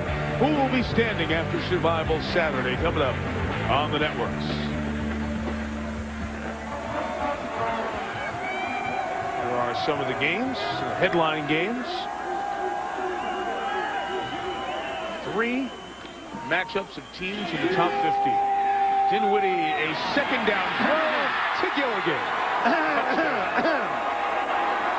And a flag is thrown on Kip Nielsen of BYU for pushing Gilligan as he ran through the end zone with .49. Now they were running the ball. I don't have an answer. Thank you very much. I'm sorry. What can you add to the telecast? What could you add to the telecast about them running the ball? And you had nothing. It was second down. Nothing wrong. Second down. They were being up post corner. Kip Nielsen sitting soft there, and I guess maybe Dinwiddie got excited. Well, I guess on one hand, Gilligan goes over 200 yards on the night receiving. 8 catches, 209, 2 touchdowns. Maybe that's what they were trying to do. And 1 rushing touchdown. Yeah. That's tough. No, I've been in. Let me tell you something. There's no excuse for this. No. Have you ever played when you were coaching? Did you ever play anybody that did that? Because they did it to me. Yeah, a lot of they did it. Yeah, a lot of times they did it.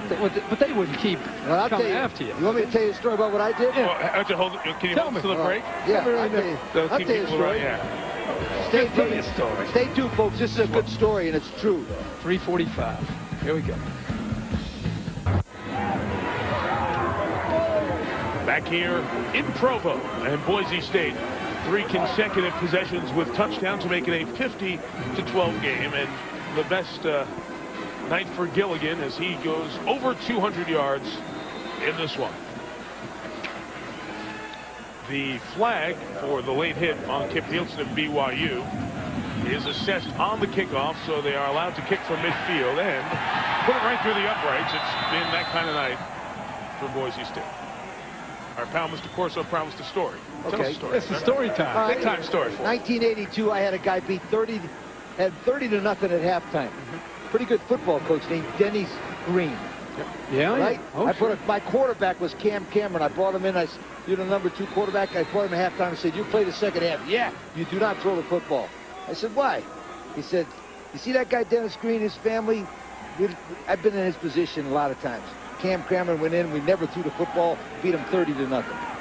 That's what you have to do. That's the way you do it. That's the way you do it. I got fired that year, but that's the way you do it. But at least Dennis Green was happy. He was okay. I mean, you know, he respected you. That's true. Vakapuna with the carry there for and a you know, couple. we were here one time before, and I think a guy ran it up on Lavelle Edwards, didn't he? Colorado State. We were in Colorado State a couple years ago. You and Fowler almost came to blows up in the booth that night. Exactly. Boy, I never forget that. I never forget those things like that. That was wrong. No, I'm with you. Running the ball was fine. Going third down, throwing the ball with 43-12, that was wrong. Second down. Right? Second down, they went to the end zone. I don't mind dinking and dunking, keep the drive alive. But they went for the new quarterback in the game, Jackson Brown. Ooh, Chris Berman would do the running on empty line there, but I'm just going to let it go. And Brown completes it out to the 35-yard line. They're not dipping to Swaz material. He's got a copyright on that. There is Jackson, the sophomore out of Sandy, Utah. Sandy right down the road here.